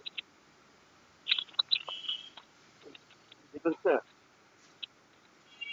একটা প্রশ্ন ছিল, এটা যেহেতু সৈকত স্যার এই যে ক্রোমোজোমের বিষয়গুলো নিয়ে কথা বলো, তো সেই জন্য বিশেষ করে সৈকত স্যারের কাছ থেকে প্রশ্নটা, সেটা হচ্ছে যে এই যে মাসল ডিস্ট্রফি যে প্রবলেমটা হয়, এটাও তো একই রকমের জেনেটিক্যাল প্রবলেম থেকে হয়, মায়ের সাইডের ফাদার থেকে হয়। তো এইটা আসলে কোন ক্রোমোজোম স্পেসিফিক কোন ক্রোমোজোমের কারণে হয় কিনা, এটা যদি স্যার জানতেন, একটু জানতে চাই। ক্রোমোজোমের ডিফেক্টের জন্যই তো এটা হয়। সুতরাং ক্রোমোজোম তো কোনো একটা জায়গায় থাকে না, সারা শরীরেই থাকে।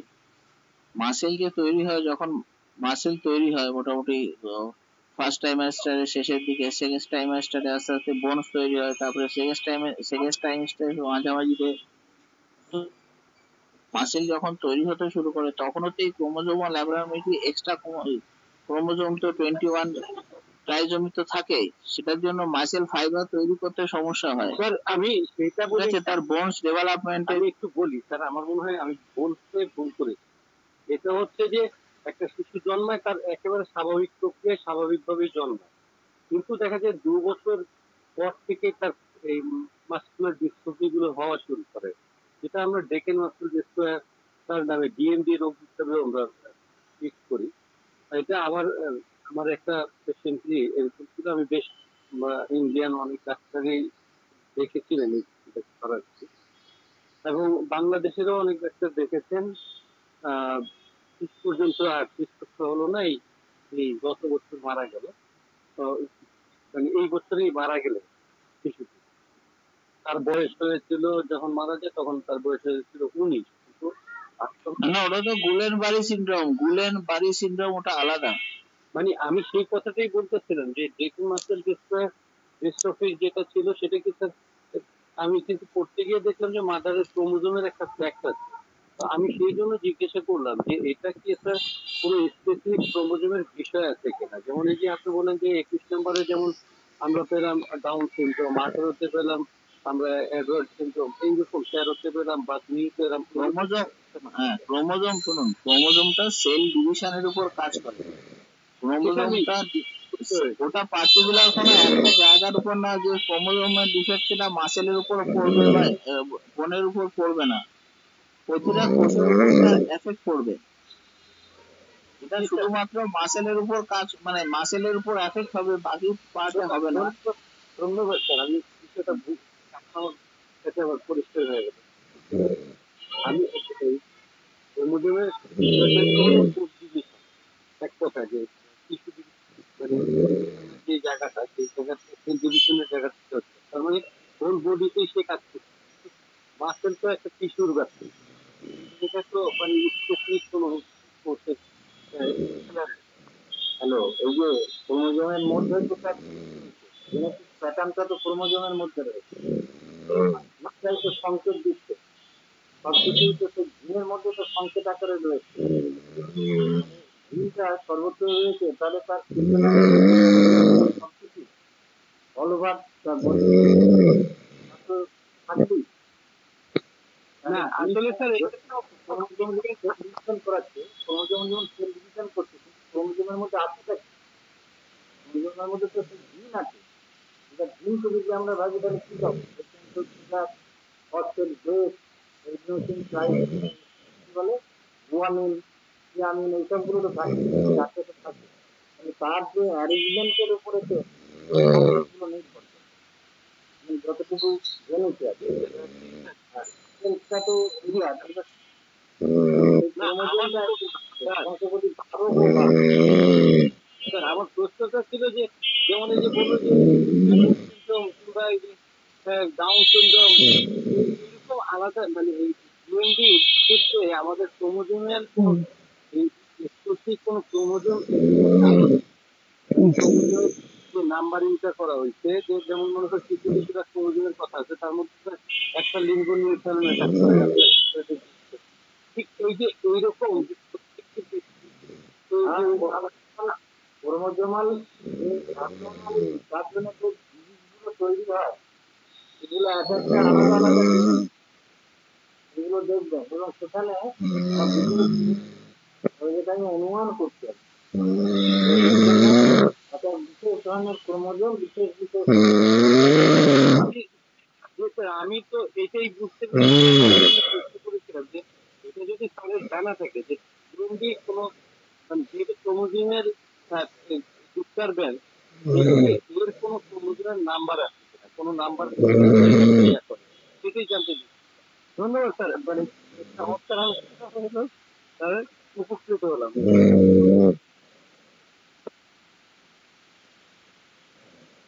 তাহলে আমরা আলোচনা এখানে শেষ করছি। আর কোনো প্রশ্ন নাই। সকলকে শুভরাত্রি। সকলে ভালো থাকবেন স্যার।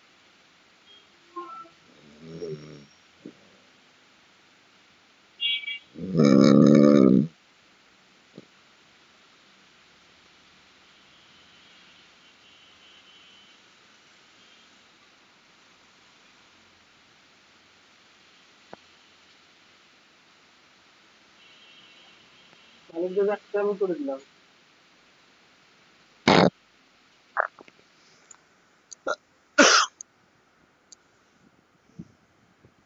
হ্যালো, কি বলছো?